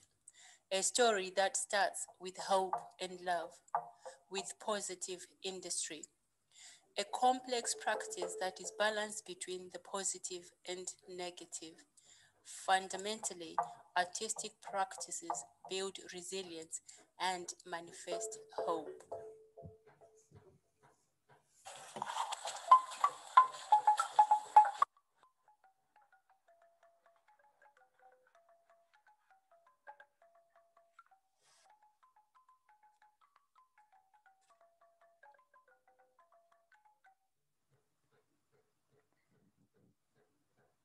I'll go back to the PowerPoint. Thank you. I don't know if you want to follow up, Louis, with anything. No, not necessarily. I think that's probably enough. Other than, yeah, it was a really interesting project to work on, and I think it's just incredible to see how diverse the artistic practices in South Sudan are. I think that was, and I think it's an important message to kind of get out there, and also this kind of duality that exists, which is very much the focus of the animation. Looks like Cressida has a question. Thank you. Yeah, I'll hand back to those that are facilitating the discussion now. Thank you, Tamsin. Thank you, Louis. I'm just... Cressida has a question, John. Maybe start with her. Cressida, would you like to come in with your question? Yeah, amazing animation, Louis. I just wonder if you've had a chance yet to show the community in Juba the animation, and if they've evaluated it and what their reaction. No, but hopefully Tamsin and Atem and Rebecca and James, we can sort something out. I think that would be very valuable, obviously. Yeah, definitely. Yeah, COVID's rather stopped us in our tracks, because that absolutely is the next stage. We plan many things. We plan an art festival actually in Juba. We plan a number of workshops in which artists come together to share their skills. So there's a lot more work that we need to do under this project. But yeah, absolutely, that kind of reciprocal process is really important. And also, just to be clear, all of the data is made possible because of a team of brilliant researchers, two of whom I know are sat with Atem and Rebecca today. And it's really their skill and commitment that's given us this material. So we have many more outputs that are planned that really involve the team who are responsible for collecting the data. We have one question from Vishnu, who's interested to get a rough idea of what it costs to make animations, Louis, because he thinks it can be a great tool where we, in his words, cannot expose the victim. Yeah, I think that's absolutely true. I think animation is particularly well suited for sensitive subjects, and I think also complex subjects. Animation does a good job of, a bit like the comic as well, of unpicking complex issues for a wider audience, but also, you know, for a specialist audience as well. But in terms of the expense of animation, I almost kind of laugh because this animation took a very, very long time to make. But it is costly. However, I think doing animation is about some connecting with other specialists. I think Big Blue and Sajid would probably also come into this. There are ways of doing animation which are a little bit more cost effective. But I think one of my interests would be to really start to train people in country and really try to enable local people to take their hands to animation and comic making, so that, you know, they can be part of the total the total package in terms of communicating their own stories and the stories of their communities. So that would be my ultimate goal. But yes, it is quite costly to make. I'm an employee of the University of Portsmouth, so I'm not getting individually paid to make this particular animation, but I have worked in professional animation, and it is a fairly costly thing to commission. I won't give you the details unless you want to contact me directly. But I'll put my email down. Thank you, Louis. I think we'll have to have like a private message from Vishnu then on that. There's a couple of messages. I don't think there are questions. I think there's an appreciation of how communication through art can be very powerful, and comment from Likakiri saying, thank you, Louis.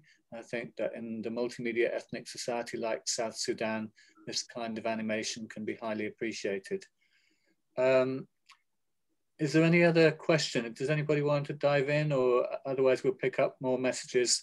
I'm kind of conscious of time, Tamsin. I think we're running about 15 minutes behind. I don't know whether you want to stick with the existing running order or bring in our guest researchers and hold back the presentation I'm doing with Sarah. John, I'll just reach out in case our team in Juba have anything more they want to ask. If not, I suggest we move on to the next presentation. Okay. So if we're yes, Rebecca. No, I think we're okay. I just wanted to say I think we're okay. Everybody really appreciated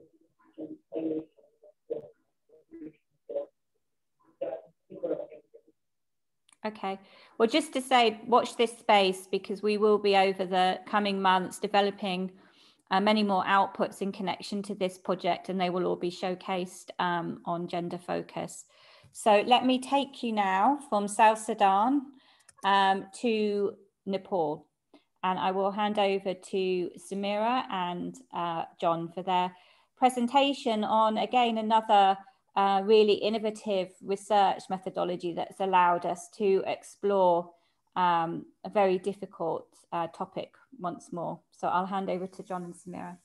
Thank you, Tamsin. Tamsin, Samira and myself are going to present. I'll start just by giving some background in the first couple of slides and then hand over to Samira. And again, we're very grateful to be involved in this gender-focused launch and to be able to share some of our experience with everyone. The background on this relates to a project that we were doing with Tamsin's team called Women, Displacement and Violence, which was focused on research in both Nepal and Myanmar. And what we were looking at was sort of environmental induced displacement. In Myanmar, we were looking at a field site that was located near to a village in the center of the country where there was a lot of flooding and erosion, and people got displaced from their homes. They were living just adjacent to the Irrawaddy River. In Nepal, which we're focusing on in this presentation, we had two field sites. In the south of the country, known as the Terai, where there's the border with India, there's a lot of regular annual flooding around a city called Biratnagar in Morang district. And people were being displaced again from their homes pretty much on an annual basis because these were major floods.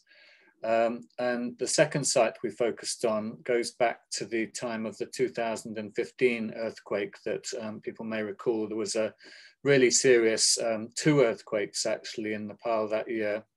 And one of them caused significant disruption and displacement in an area just outside of Kathmandu on the edge of the Kathmandu Valley called Shankarapur. And people were displaced from there. Hundreds of thousands of houses were basically rendered in a condition where people just couldn't live in them. So they're in temporary dwellings and not necessarily moved far away, but they couldn't safely live in their houses anymore. And I think this is just an important thing to highlight about the nature of displacement in both field sites, actually. People were not being displaced from their community to somewhere hundreds of miles away or to a different country. They were often moving maybe a kilometer away or somewhere fairly adjacent to the community that they'd been part of. But they were out of their homes, they were living in temporary shelters or tents for periods of time.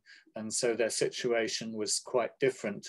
And we wanted to explore the relationship between these environmental catastrophes and the experience of violence that people in those communities faced.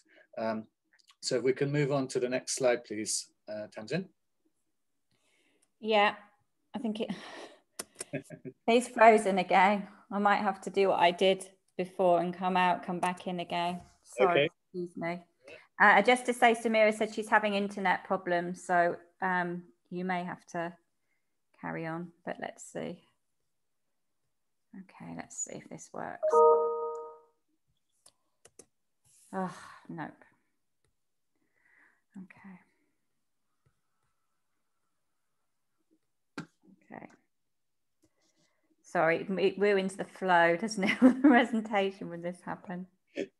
While you're...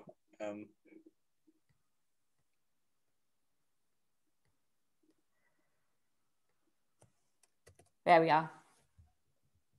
Right, I got to. So I've described the background and the context for the project, and now I want to talk a little bit about the origins of the approach that we took. So, the project had a focus on quantitative and qualitative research, and so those methods were applied. but we were also looking to get a deeper understanding of what was going on in the community. And that couldn't simply be done by sort of at a point in time visits and surveys. We wanted to get an understanding of what happened in the community due to seasonal factors. The places where there was kind of repeats of flooding and environmental problems, we need to pick up on how those factors continued to influence potentially what violence was arising. And we also wanted to be aware of what kind of interventions were going on in the community to respond to the displacement and also to the gender-based violence. And obviously those interventions, whether they're led by government or NGOs, changed over time. And there were different gaps from the community's perspective in terms of what their needs were and how they were being addressed. So we really wanted to get a sense of the community voice and have this influence the ongoing research and design. And from my perspective, because my focus was on research uptake all the time, I want to see how we could create dialogue with the community in order to develop further impact and not wait till the findings of a study have come through. But through interaction as the studies progressed, we wanted to develop these channels for feeding back findings to the community and also to the wider stakeholder groups, the organizations involved in interventions with the community and the community-based organizations as well. And finally, we wanted to look at barriers and constraints that needed to be addressed. So, it wasn't possible for us as a project team to be making regular visits to the community. And certainly over the last year or more with COVID, it's proved even more challenging. For an international team, there are language barriers. It's very difficult to fully understand different cultures unless you've lived there for a long time. So there's all those issues of how to build trust and relationships. And given the nature of the research, looking at these sensitive areas again around violence, these aspects of trust and relationships are very important. And some of our other approaches to research can be seen as extractive. People are not necessarily feeling that open to what's going on. So we really wanted to build this connection with the community. Now, I hope I can hand over to Samira at this point, but I don't know whether you've got an update on her connectivity. Otherwise, I'll do my best to go through the next slides on her behalf. Do you know, Tamsin, if Samira's there? She hasn't messaged. I don't know. Samira, can you hear us? I think maybe carry on, John. Okay, well, if we can move to the next slide. And I should just say by way of introduction, Samira Shrestha is a key team member located in Kathmandu, who's been working with the projects again. I think we're going back to in and out of the slides again here. Yeah, apologies. So she works with oops, it's flying around in front. Going to work. Yeah, she's very much connected with the community of NGOs and international organizations and women's group movements in Nepal. And she also has her own kind of organization that does consultancy. She's been working as a key researcher, looking at the qualitative side of the studies of the work being done, and has been involved in a few of our projects that Tamsin and I have been working on. Are we able to get back to the slides, Tamsin? Yeah. Is it gone? I think I've solved it, hopefully. Okay. Right, is this where we were up to? Yes, thank you. So we may or may not be able to get Samira back, but I hope that she'll be back in time for any questions that people want to raise at the beginning, because she's been the key person in terms of how this approach worked in practice. She, through her relationships that she built with the communities and obviously speaking Nepali language and everything, was able to select the right people. and provide them with training and induction. We were calling these people, for want of a better title, displacement narrators, people who could tell the story of what was happening in their community. But they were, as I said, more than narrating what was happening. They were also interacting and building trust and making a really significant bridge between the research team and what was going on in the community, so that they could also be part of that research process, learn from what was going on and feedback some of the findings and recommendations and discuss them within their community. So what we introduced via Samira was regular conversations where possible. She was visiting the community and talking to them and learning from them. Where that was not possible, it was done by phone. The narrators were documenting observations, and Samira, through her conversations with them, was documenting this. And in the beginning, we were getting a lot of really quite disturbing case stories. I think that really kind of brought through the reality of some of the nature of violence that was happening.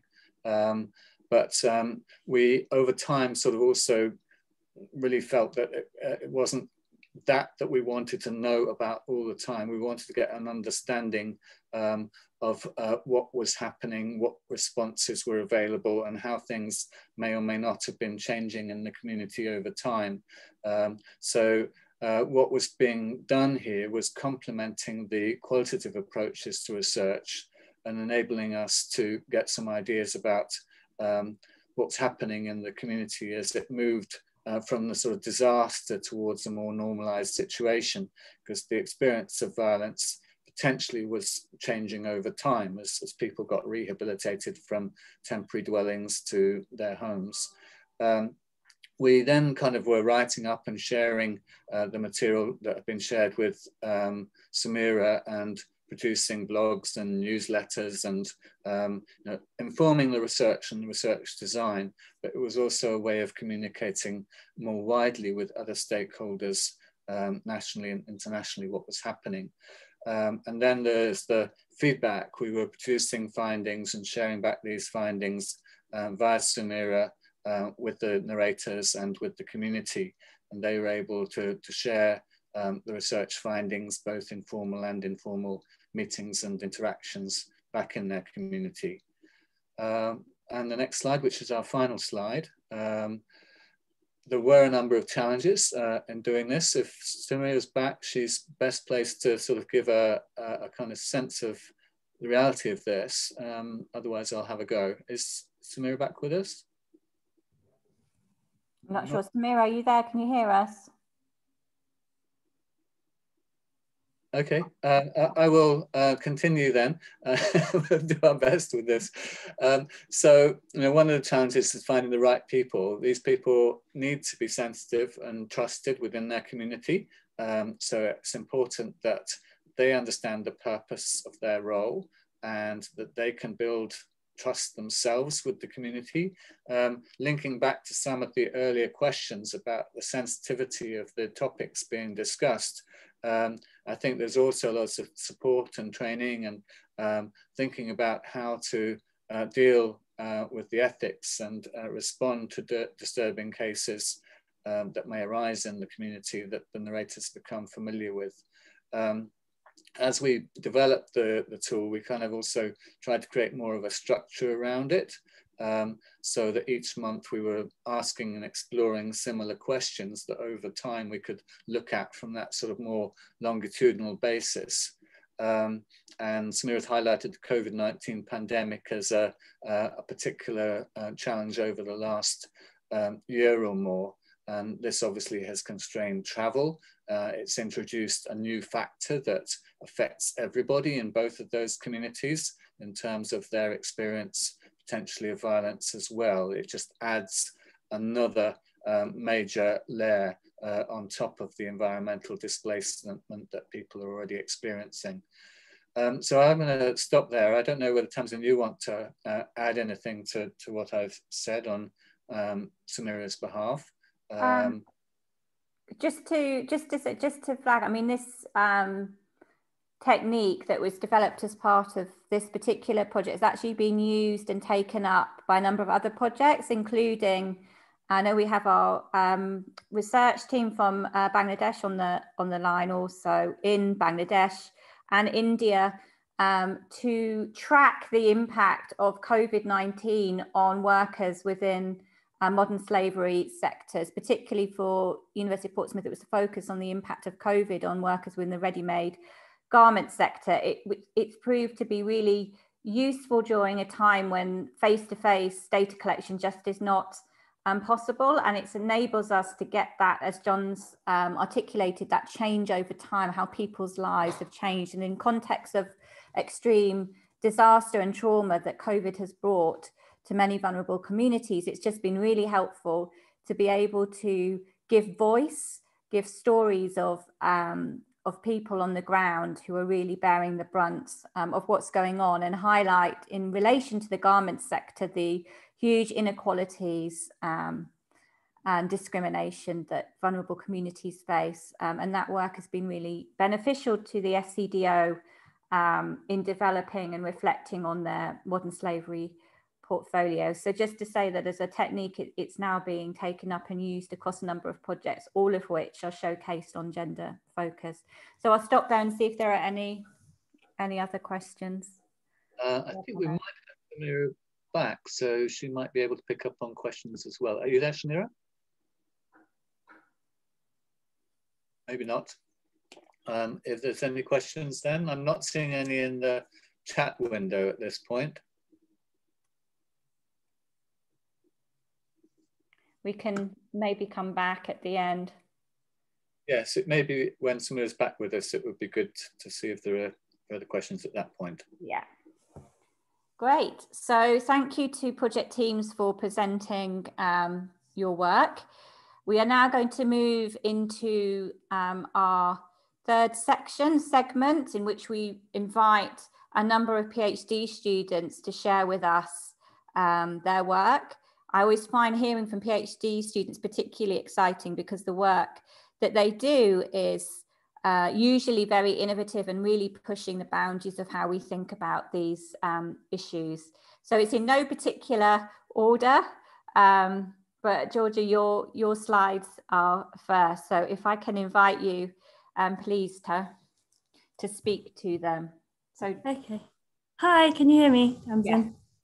Hi, thanks so much to all the other presentations. They've been really, really interesting. And thank you, Tamsin, for giving us a platform to talk about our work as early career researchers. So my name is Georgia Hales. I'm at the University of Leeds, and I'm in my first year of a 4-year PhD. So I'm just in the process of developing my project proposal for the end of this year. So I'm wanting to look at the role that gender plays in menstrual hygiene management services in humanitarian settings. So as you probably know, inadequate access to appropriate menstrual hygiene management services is a global gendered issue. So what constitutes an appropriate service would be adequate water and sanitation facilities, access to appropriate materials to manage one's period, and also education about menstruation and how to manage one's period. So access to these things are exacerbated in humanitarian settings. And of course, managing one's period can be a very individual and cultural process. So participation is often necessary with end users in order to create culturally appropriate solutions. However, options for participation either doesn't really exist in these settings, or there are barriers to women wanting to participate. Next slide, please. Oh, I had another slide after this one. Is it not included? Doesn't look like it, sorry. Oh no. Sorry. I can just talk a little bit about it, it doesn't really matter. I think I remember what was on it.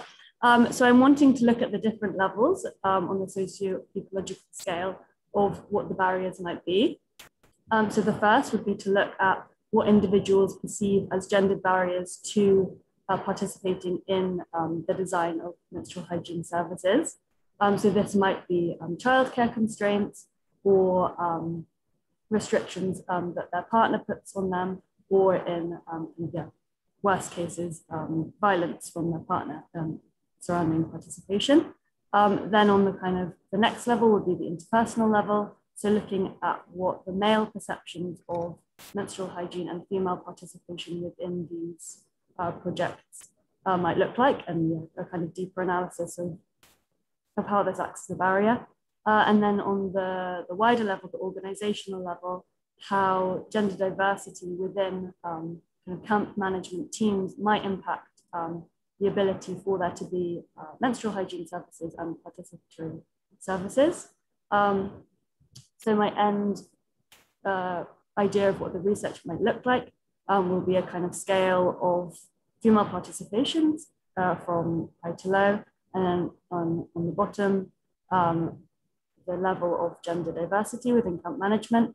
And the scale will kind of go from one end of being no participation opportunities to then perhaps suggesting that with more gender diverse teams, there's more options for menstrual hygiene management programs and options for participation, so that leads to high levels of female participation. But then we get to a point where the level of gender diversity doesn't matter, because the number of barriers are outweighed by the positives of participating. And so women may end up not participating in these projects, which may lead to inappropriate design of solutions. That's it from me, thanks. Thank you, Georgia, and apologies for missing. That's okay, no worries. Just to open up, I mean, I do actually have, I don't know if it's a question or a reflection, but I'll hold back for a moment and just see if there's anything that's come through in the chat. John, are you able to check for us?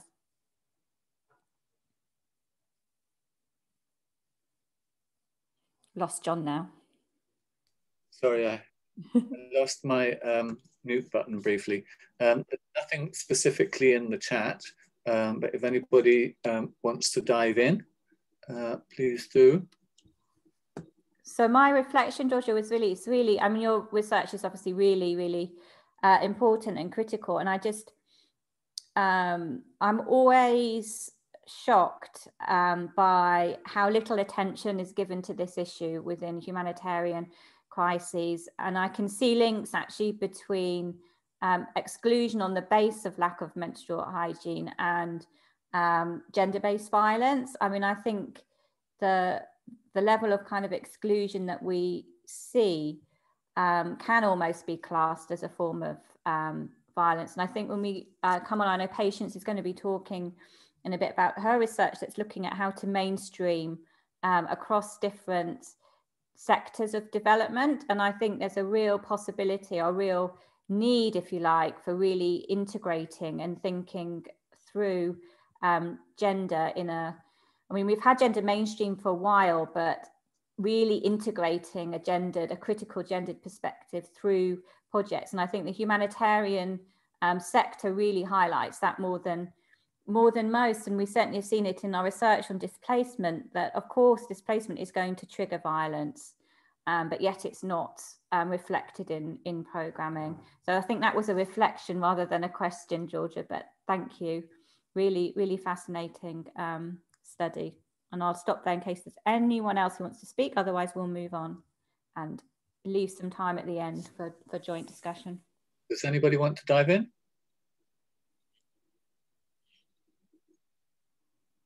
No, there is just a comment from Dr. Angela Crack that her friend Sarah Parker does some similar work, and there's a link in the chat window about that if you want to connect. So back to you, Tamsin, for the next presentation. So can I invite Ruth, please, also a PhD student at the University of Leeds, to present your research. Hopefully I've got all your slides through. Hi, yes. Yeah, thanks, Tamsin and Georgia. So yeah, I'm Ruth. I'm in the same position as Georgia. So I'm a first year PhD student at the University of Leeds. And the title for my research is Advancing Gender in the Wash Sector, an Intersectional Approach to Service Inequalities. So I've kind of identified two problems that I'm looking to address in my research. The first is the immediate situation of kind of inequalities in wash services in certain areas in the Global South. Particularly, I'm interested in urbanizing environments. So I'm looking at why some areas of cities are well served and other areas are particularly poorly served with water and sanitation services. Particularly low-income urban settings or informal settlements are often informally served, and yeah, they don't have good access to water and sanitation, and this is a well-known human rights issue, as the UN recognised the right to water and sanitation in 2010. And often these communities are affected by overlapping disadvantages, and often the lack of wash access is kind of a symptom of more structural inequalities and disadvantages. For example, often kind of migrant communities, the rural poor who have moved to urban areas, and large portion of female-headed households reside in kind of poor urban settings. And so therefore their realities are intersectional and their experiences of wash inequalities are intersectional. And this is where intersectionality sort of comes in to my research, and the wash sector generally doesn't do much in the space of intersectionality research. There's a lot of kind of gender mainstreaming in wash, and it's gender in wash has followed the general sort of progression of gender in development. But a lot of the kind of critiques of gender in development also apply quite strongly to the wash sector, in that conceptualization of gender is very Western and based on kind of Western feminist and capitalist ideals in terms of sort of empowering individual women for economic productivity. And a lot of the kind of claims that wash automatically empowers women, I believe, are not well substantiated. And yeah, I think there's an absence of some critical voices in the sector on gender. So that's another problem I'd like to address in my research. I don't know if there's another slide, Tamsin. Yeah.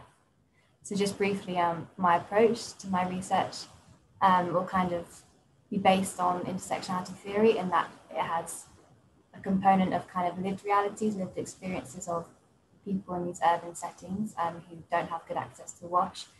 So I'll be doing some ethnographic case studies using participatory video methods to try and present and kind of capture the real experiences of people with their overlapping social identities in their lack of access to wash.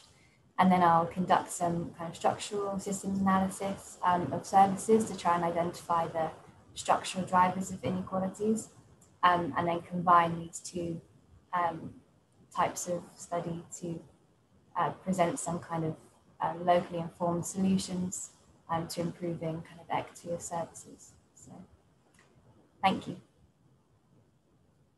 Thank you, Ruth. Again, John, if you can highlight any questions in the chat box. I just have a reflection, Ruth. You've really, brought to light, I think both of you have actually, Georgia too, the kind of the gaps in understanding in terms of how wash issues intersect with multiple other issues in terms of not just gender, but also age, disability, ethnicity, just where you are, resource access, and so on, and issues of power. So I like, the combination of that intersectional approach with the political economy lens. Ethnographic research, we know, allows us to get that really deep, rich insight. And also just to note that Georgia was applying the ecological model, which again, I think is a really powerful tool to understand structural gender inequalities, which are at the heart of the problem. And we can see those structural gender inequalities reflected also in how development programming gets put together, because these issues of power and exclusion are not fully integrated in how, for example, the WASH sector approaches its programming. So I'll stop there and ask John if there's any other comments or questions in the chat box. In the chat box, I think there's some people sort of suggesting ways for connecting with others. So Raj Kumari Dura has suggested that checking with Days for Girls International. I think she's referring that comment to Sarah. Vishnu from Nepal has put a challenge for you, Ruth and Georgia here. It says, congratulations on your presentations, they're excellent. And what's your future plan to engage in gender and women-related research in South Asia? So I think he's encouraging you to look in that direction. And I'm sure if you do, he'd be of great help to you.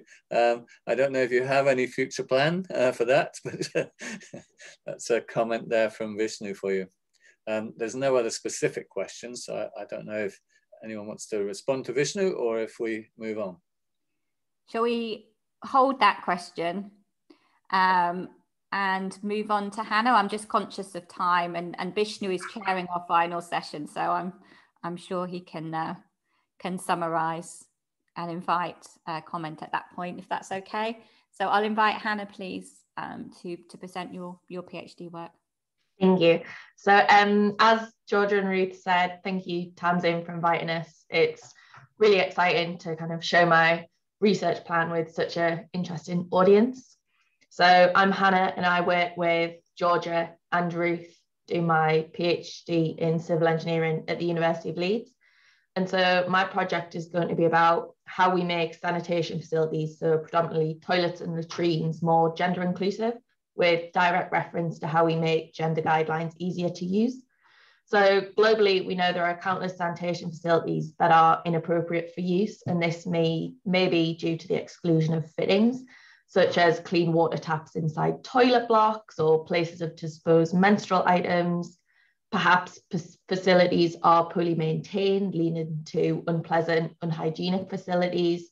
There may be a lack of privacy and safety due to lack of locks and lighting, and sometimes they may just be poorly designed for the needs of today's. So for some people, trying to use a squatting toilet in trousers is rather difficult.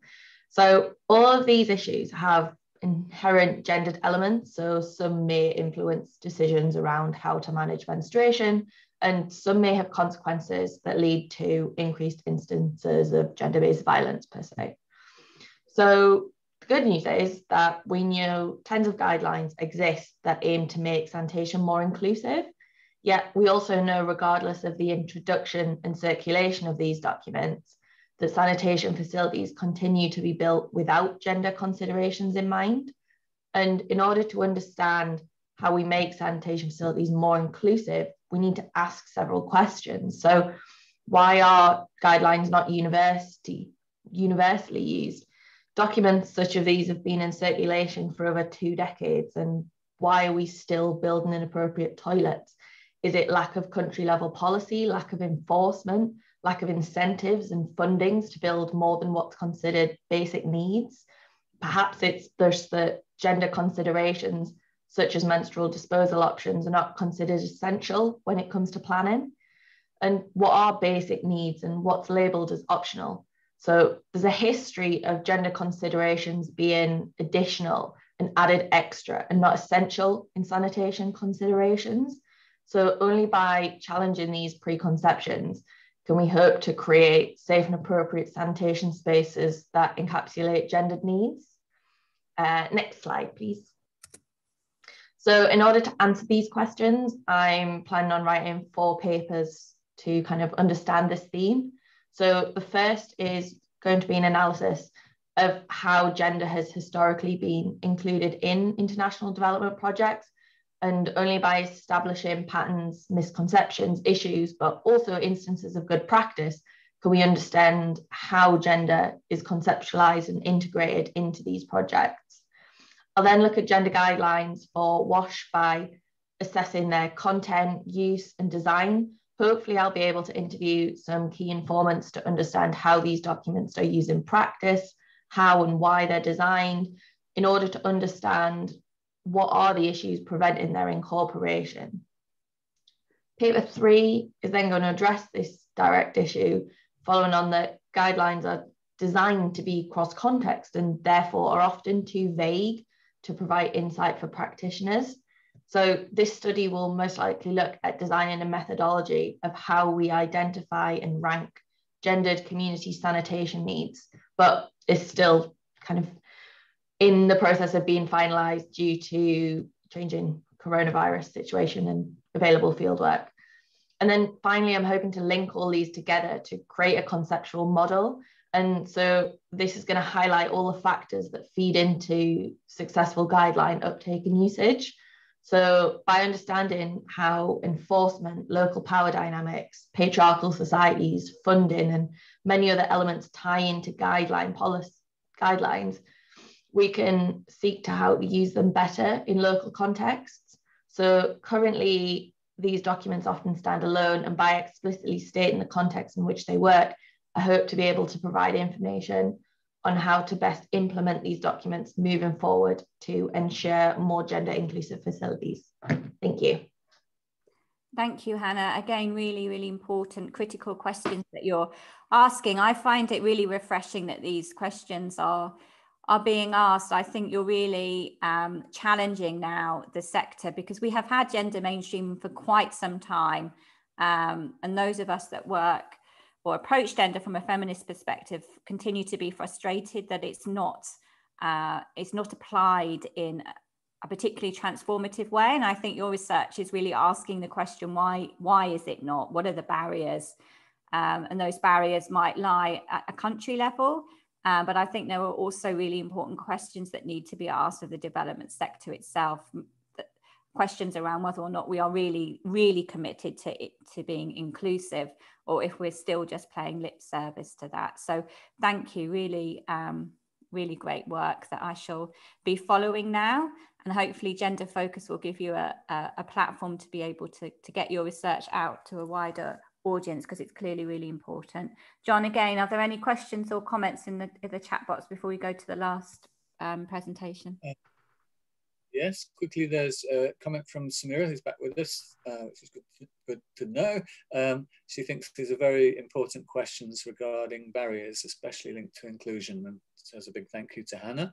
And Vishnu's got another question, so I don't know if we want to take this one now or not, but he's asking, did you also look at the gender composition of the international development agencies, or only the international development projects?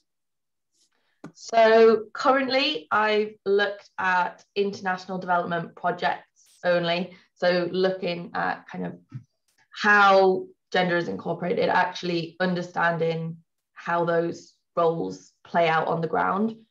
I haven't looked at the composition of the agencies, but actually maybe Georgia and Ruth can put in the chat, but they did some work a little while ago on kind of the makeup of agencies and organizations and kind of the gender. I mean, they can talk about it, it's their piece of work, but they actually did a piece of works on a similar tangent to that, which I'm sure they could signpost, which would be interesting for you to read. Thank you very much, Hannah. So do continue to exchange messages in the chat window over that. And I think there's some interesting connections with South Asia being thought about already there. So that's good to see. So thank you, and back to Tamsin. Thank you. So we move to the last presentation from a PhD student, which is from Patience, who is in her second year at Portsmouth, and she is an ESRC funded student. So Patience, I'm going to hand over to you. Thanks, Tamsin. So thank you for the platform once again, and also thanks everyone, and hello.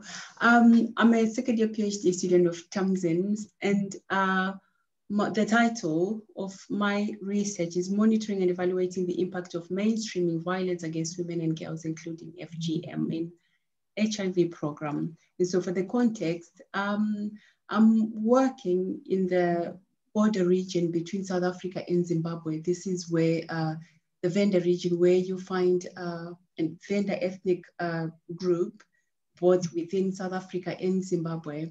And so within that group, there is a high prevalence, this is generally in South Africa and Zimbabwe, high prevalence of HIV and GBV and FGM, labia elongation in particular, that's type 4 FGM. So labia elongation is widespread, mostly in Zimbabwe, and it's also documented within the Venda region of South Africa. So it is taught in initiation schools as part of the initiation rites of girls coming into womanhood. So girls are taught subservience, and gendered roles are also taught and reinforced within the initiation schools. And so these socialized gender norms, they bring out a gender ideology that renders women inferior, which increases their vulnerabilities.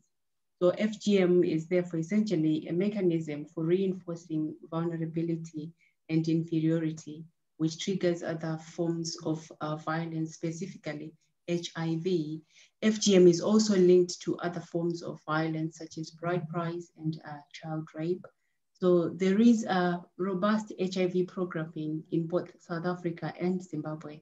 There is GBV programming as well, although because of funding issues, other issues take precedence over GBV according to the government's priorities. So FGM is not recognized as an issue, and therefore is not included in any programming. And I argue that it should. And so, okay, oh, you're there already. I was going to say next slide. And so my research is now exploring these links between HIV. I can't see the rest of this because I'll use this one. So between HIV and other forms of violence, with the potential to argue for a more holistic and mainstreamed approach to programming, so that all opportunities are maximized to end violence in all its forms. Literature is limited that links these three issues, and so is the literature that also mentions any programming at all.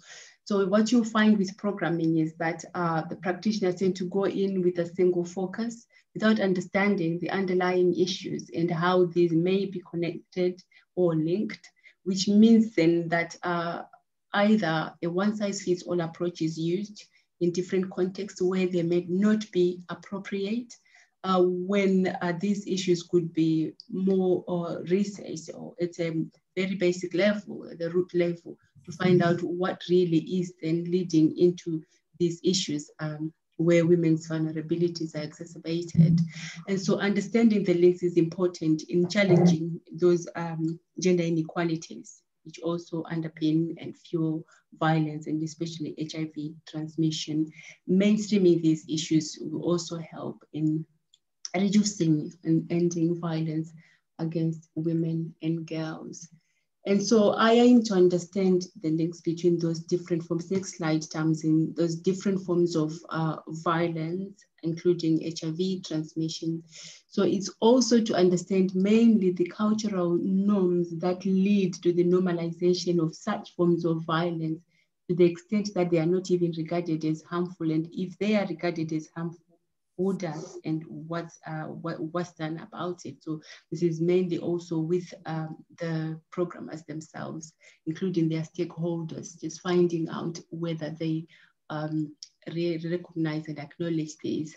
So I also need to understand those specific norms that actually underpin, women's vulnerability, and also what could be that trigger point of really reversing those norms and having people changing hearts. So the primary objective is really to inform an effective mainstreaming approach, so that programmers then come in with interventions that are tailored to the problems at hand, mostly the mainstreaming of all of the problems, and therefore reducing violence against women and girls. So I hope to design the tool, the mainstreaming tool, and also to test it out and see how easy it might be to use, and also whether we can use it across the development sectors for different programs, not just those on violence, but also even including WASH or any food programs in development projects. So for the participants themselves, so I will use a qualitative approach, semi-structured interviews with the development practitioners and their stakeholders, mainly to find out whether they themselves do see these links and what they think about linking health messages around harmful cultural practices within project development. And I'll also be speaking to teachers, looking to see whether these initiation rights could be also be including FGM, could be included within the education curriculum, and whether it's being taught already or how much is being taught. And also I'll be speaking to women's action groups, because these grassroots groups that work with the women, they see the problems. And that's again another thing, to see how much they see of the links themselves, whether they are making these links. Also to find out which interventions they think work for domestic violence victims, and how effective they are or they have been, and what could be more effective. I'll also be speaking to vulnerable individuals individually, as well as in focus groups. Also to find out mainly the desirability of FGM itself, why it's continuing, and also to just find out what challenges women are facing as they access health and well-being services. Thank you. Thank you, Patience. I think listening to you after your colleagues before, it's really clear that there are strong overlap, but also, you know, somebody that's worked within gender and development for decades, I feel that there is even more of an urgency for us to be asking exactly the critical questions all four of you are asking. We still have a long way to go. I feel somewhere along the line we've got a bit lost, I think, because gender as a concept almost got co-opted, but it got co-opted in an instrumental way, so it lost its kind of political and radical edge. You know, gender as a lens is really a way of us understanding how power operates, and how power operates to marginalize certain groups and make them and render them vulnerable to forms of violence and exclusion. So, you know, I think listening to all of you together, I can see quite strong overlaps, and I can see an urgency in terms of us looking more closely at how to link different development themes and issues, but also to push for this much more critical lens and approach. So I'll stop there. John, are there any comments before we need to hand over to Bishnu for the final wrapping up? Well, there's positive feedback from different people on these presentations, which is great to see. Please pick up on those comments, those who've been presenting, because everybody's very appreciative. And then there's a comment from Samira, who notes that there's a nice concept of linking these three broader topics, and it's very interesting. And she believes this will add some literature to these understudied areas. She asks, what specific violence against women are you looking into, as the other two topics are specific compared to this? So I'm assuming that's a question to patients. Is that right, Samira?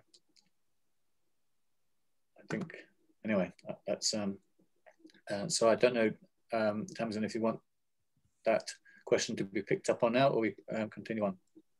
I think let's continue on. Patients can be thinking about that. I'm just conscious of time, and I'd really like to hand over now to Bishnu, who I'll invite to introduce himself, and he's just going to lead us to the final session in which we give some reflections in terms of the way forward. So Bishnu, I'll hand over to you, and I don't need to share my screen anymore, which is a relief. Yeah, thank you. Thank you, Tamsin. Thank you all for attending this very exciting short sessions we were organizing. Welcome to the last session, although the only 10-12 minutes delayed. We will try to be able to finish on time. The presentation today was so exciting, and as Tamsin said, it was really a great way to go, and so many young scholars coming with such a fantastic idea and question and perspective. So it is really an important issue, and also this gender focus is willing to provide that platform for the knowledge sharing and transdisciplinary and multidisciplinary type of the work among us. So with that very quick background, I invite all the participants to reflect on gender-focused event and give your suggestions and give your feedback, how you want to engage in this process, what suggestion you have on the content, what suggestion you have on the process, how we can expand this as the common platform for the collective aim and concerted action to address this gender discrimination. So perhaps for a few minutes, the floor is open to give us the constructive feedback and suggestion. You can also write in the message box, so it will also be documented. You can share your perspective. Cecilia has already raised the hand, so we'll start from there, and anyone who wants to talk, be brief, be specific, considering the time. Cecilia? Cressida, I don't know if it's an old hand, but your hand is still up. Okay, I don't know then. Yeah, sorry, that's an old hand. So.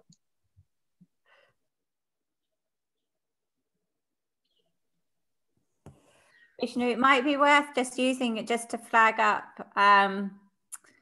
events coming, events that are looming close to gender focus in terms of the webinar series. Yes, I had the second step. If there was, I was waiting for any suggestions. If not, okay. We want to share some of the points which are possible activities of the gender focus, probably suitable for all of us who are present in this forum. Some of them are, for example, we are planning to have the regular podcast series. We will have also the webinars, and we want to invite all of you and to be an active part of that.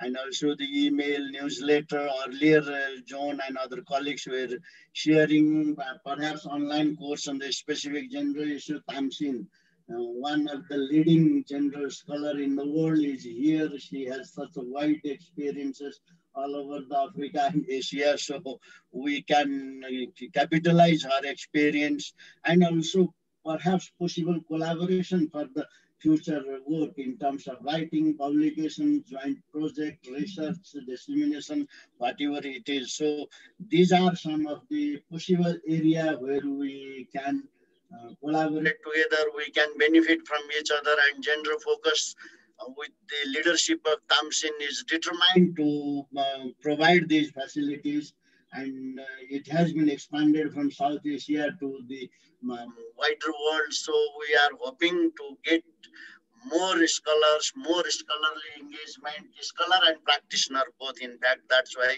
I was using the transdisciplinary word. So anyone interested can join with this bigger network, and we can share each other. If there are any comments from anyone, please.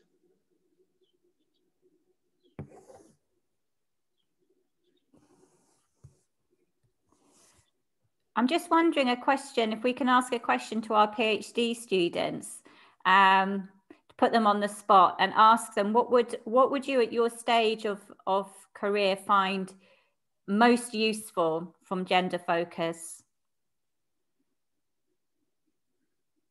What would be most helpful? Hi, it's Georgia. Hi, Georgia.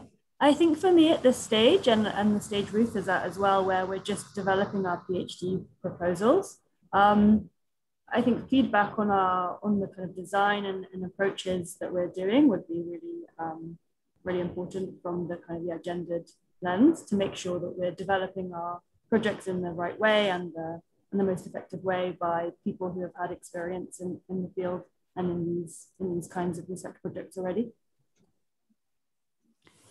So, I mean, that's actually something that came to mind, Georgia, just listening to all of the presentations, that I think there's opportunity for us to maybe run a series of discussion groups focused very much on methodology, sharing good practice, but also sharing research design.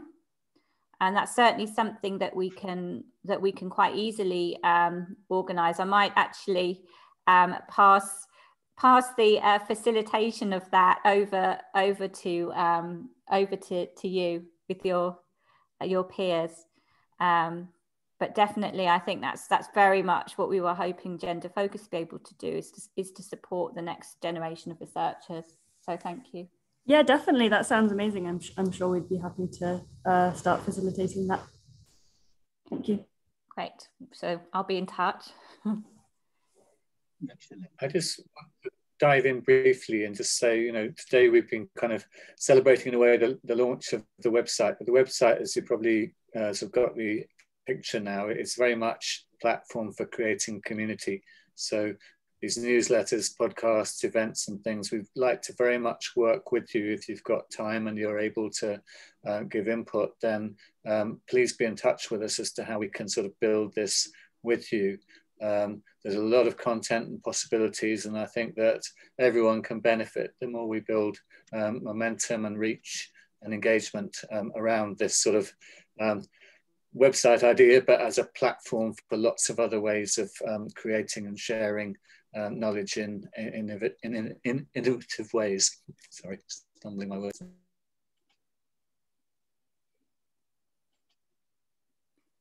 Vishnu, pass back to you. Thank you very much.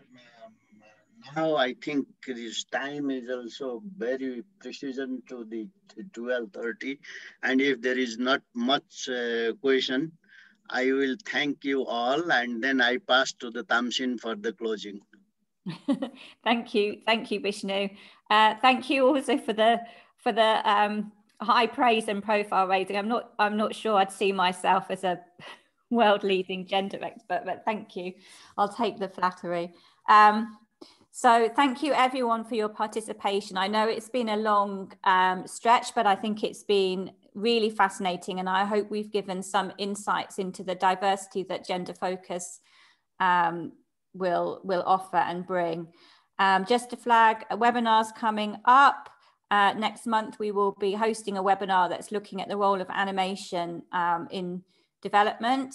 We will also look to create the discussion group that we've just spoken of, focused very much on gendered research and methods and research design, and then there'll be a whole host of other webinars. So we have your contact details, so we will be in touch in terms of advertising those future events. But thank you.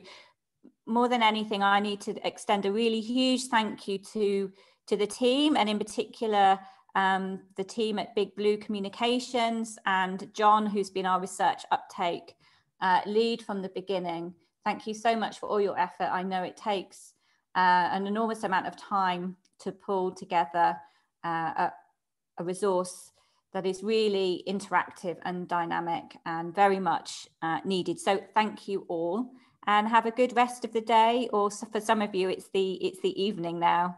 And as we have to now end every session by saying, please stay safe. Thank you.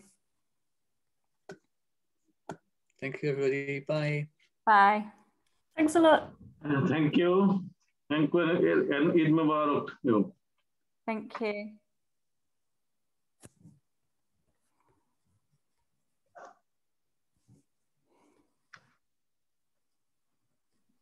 Bye all. Bye.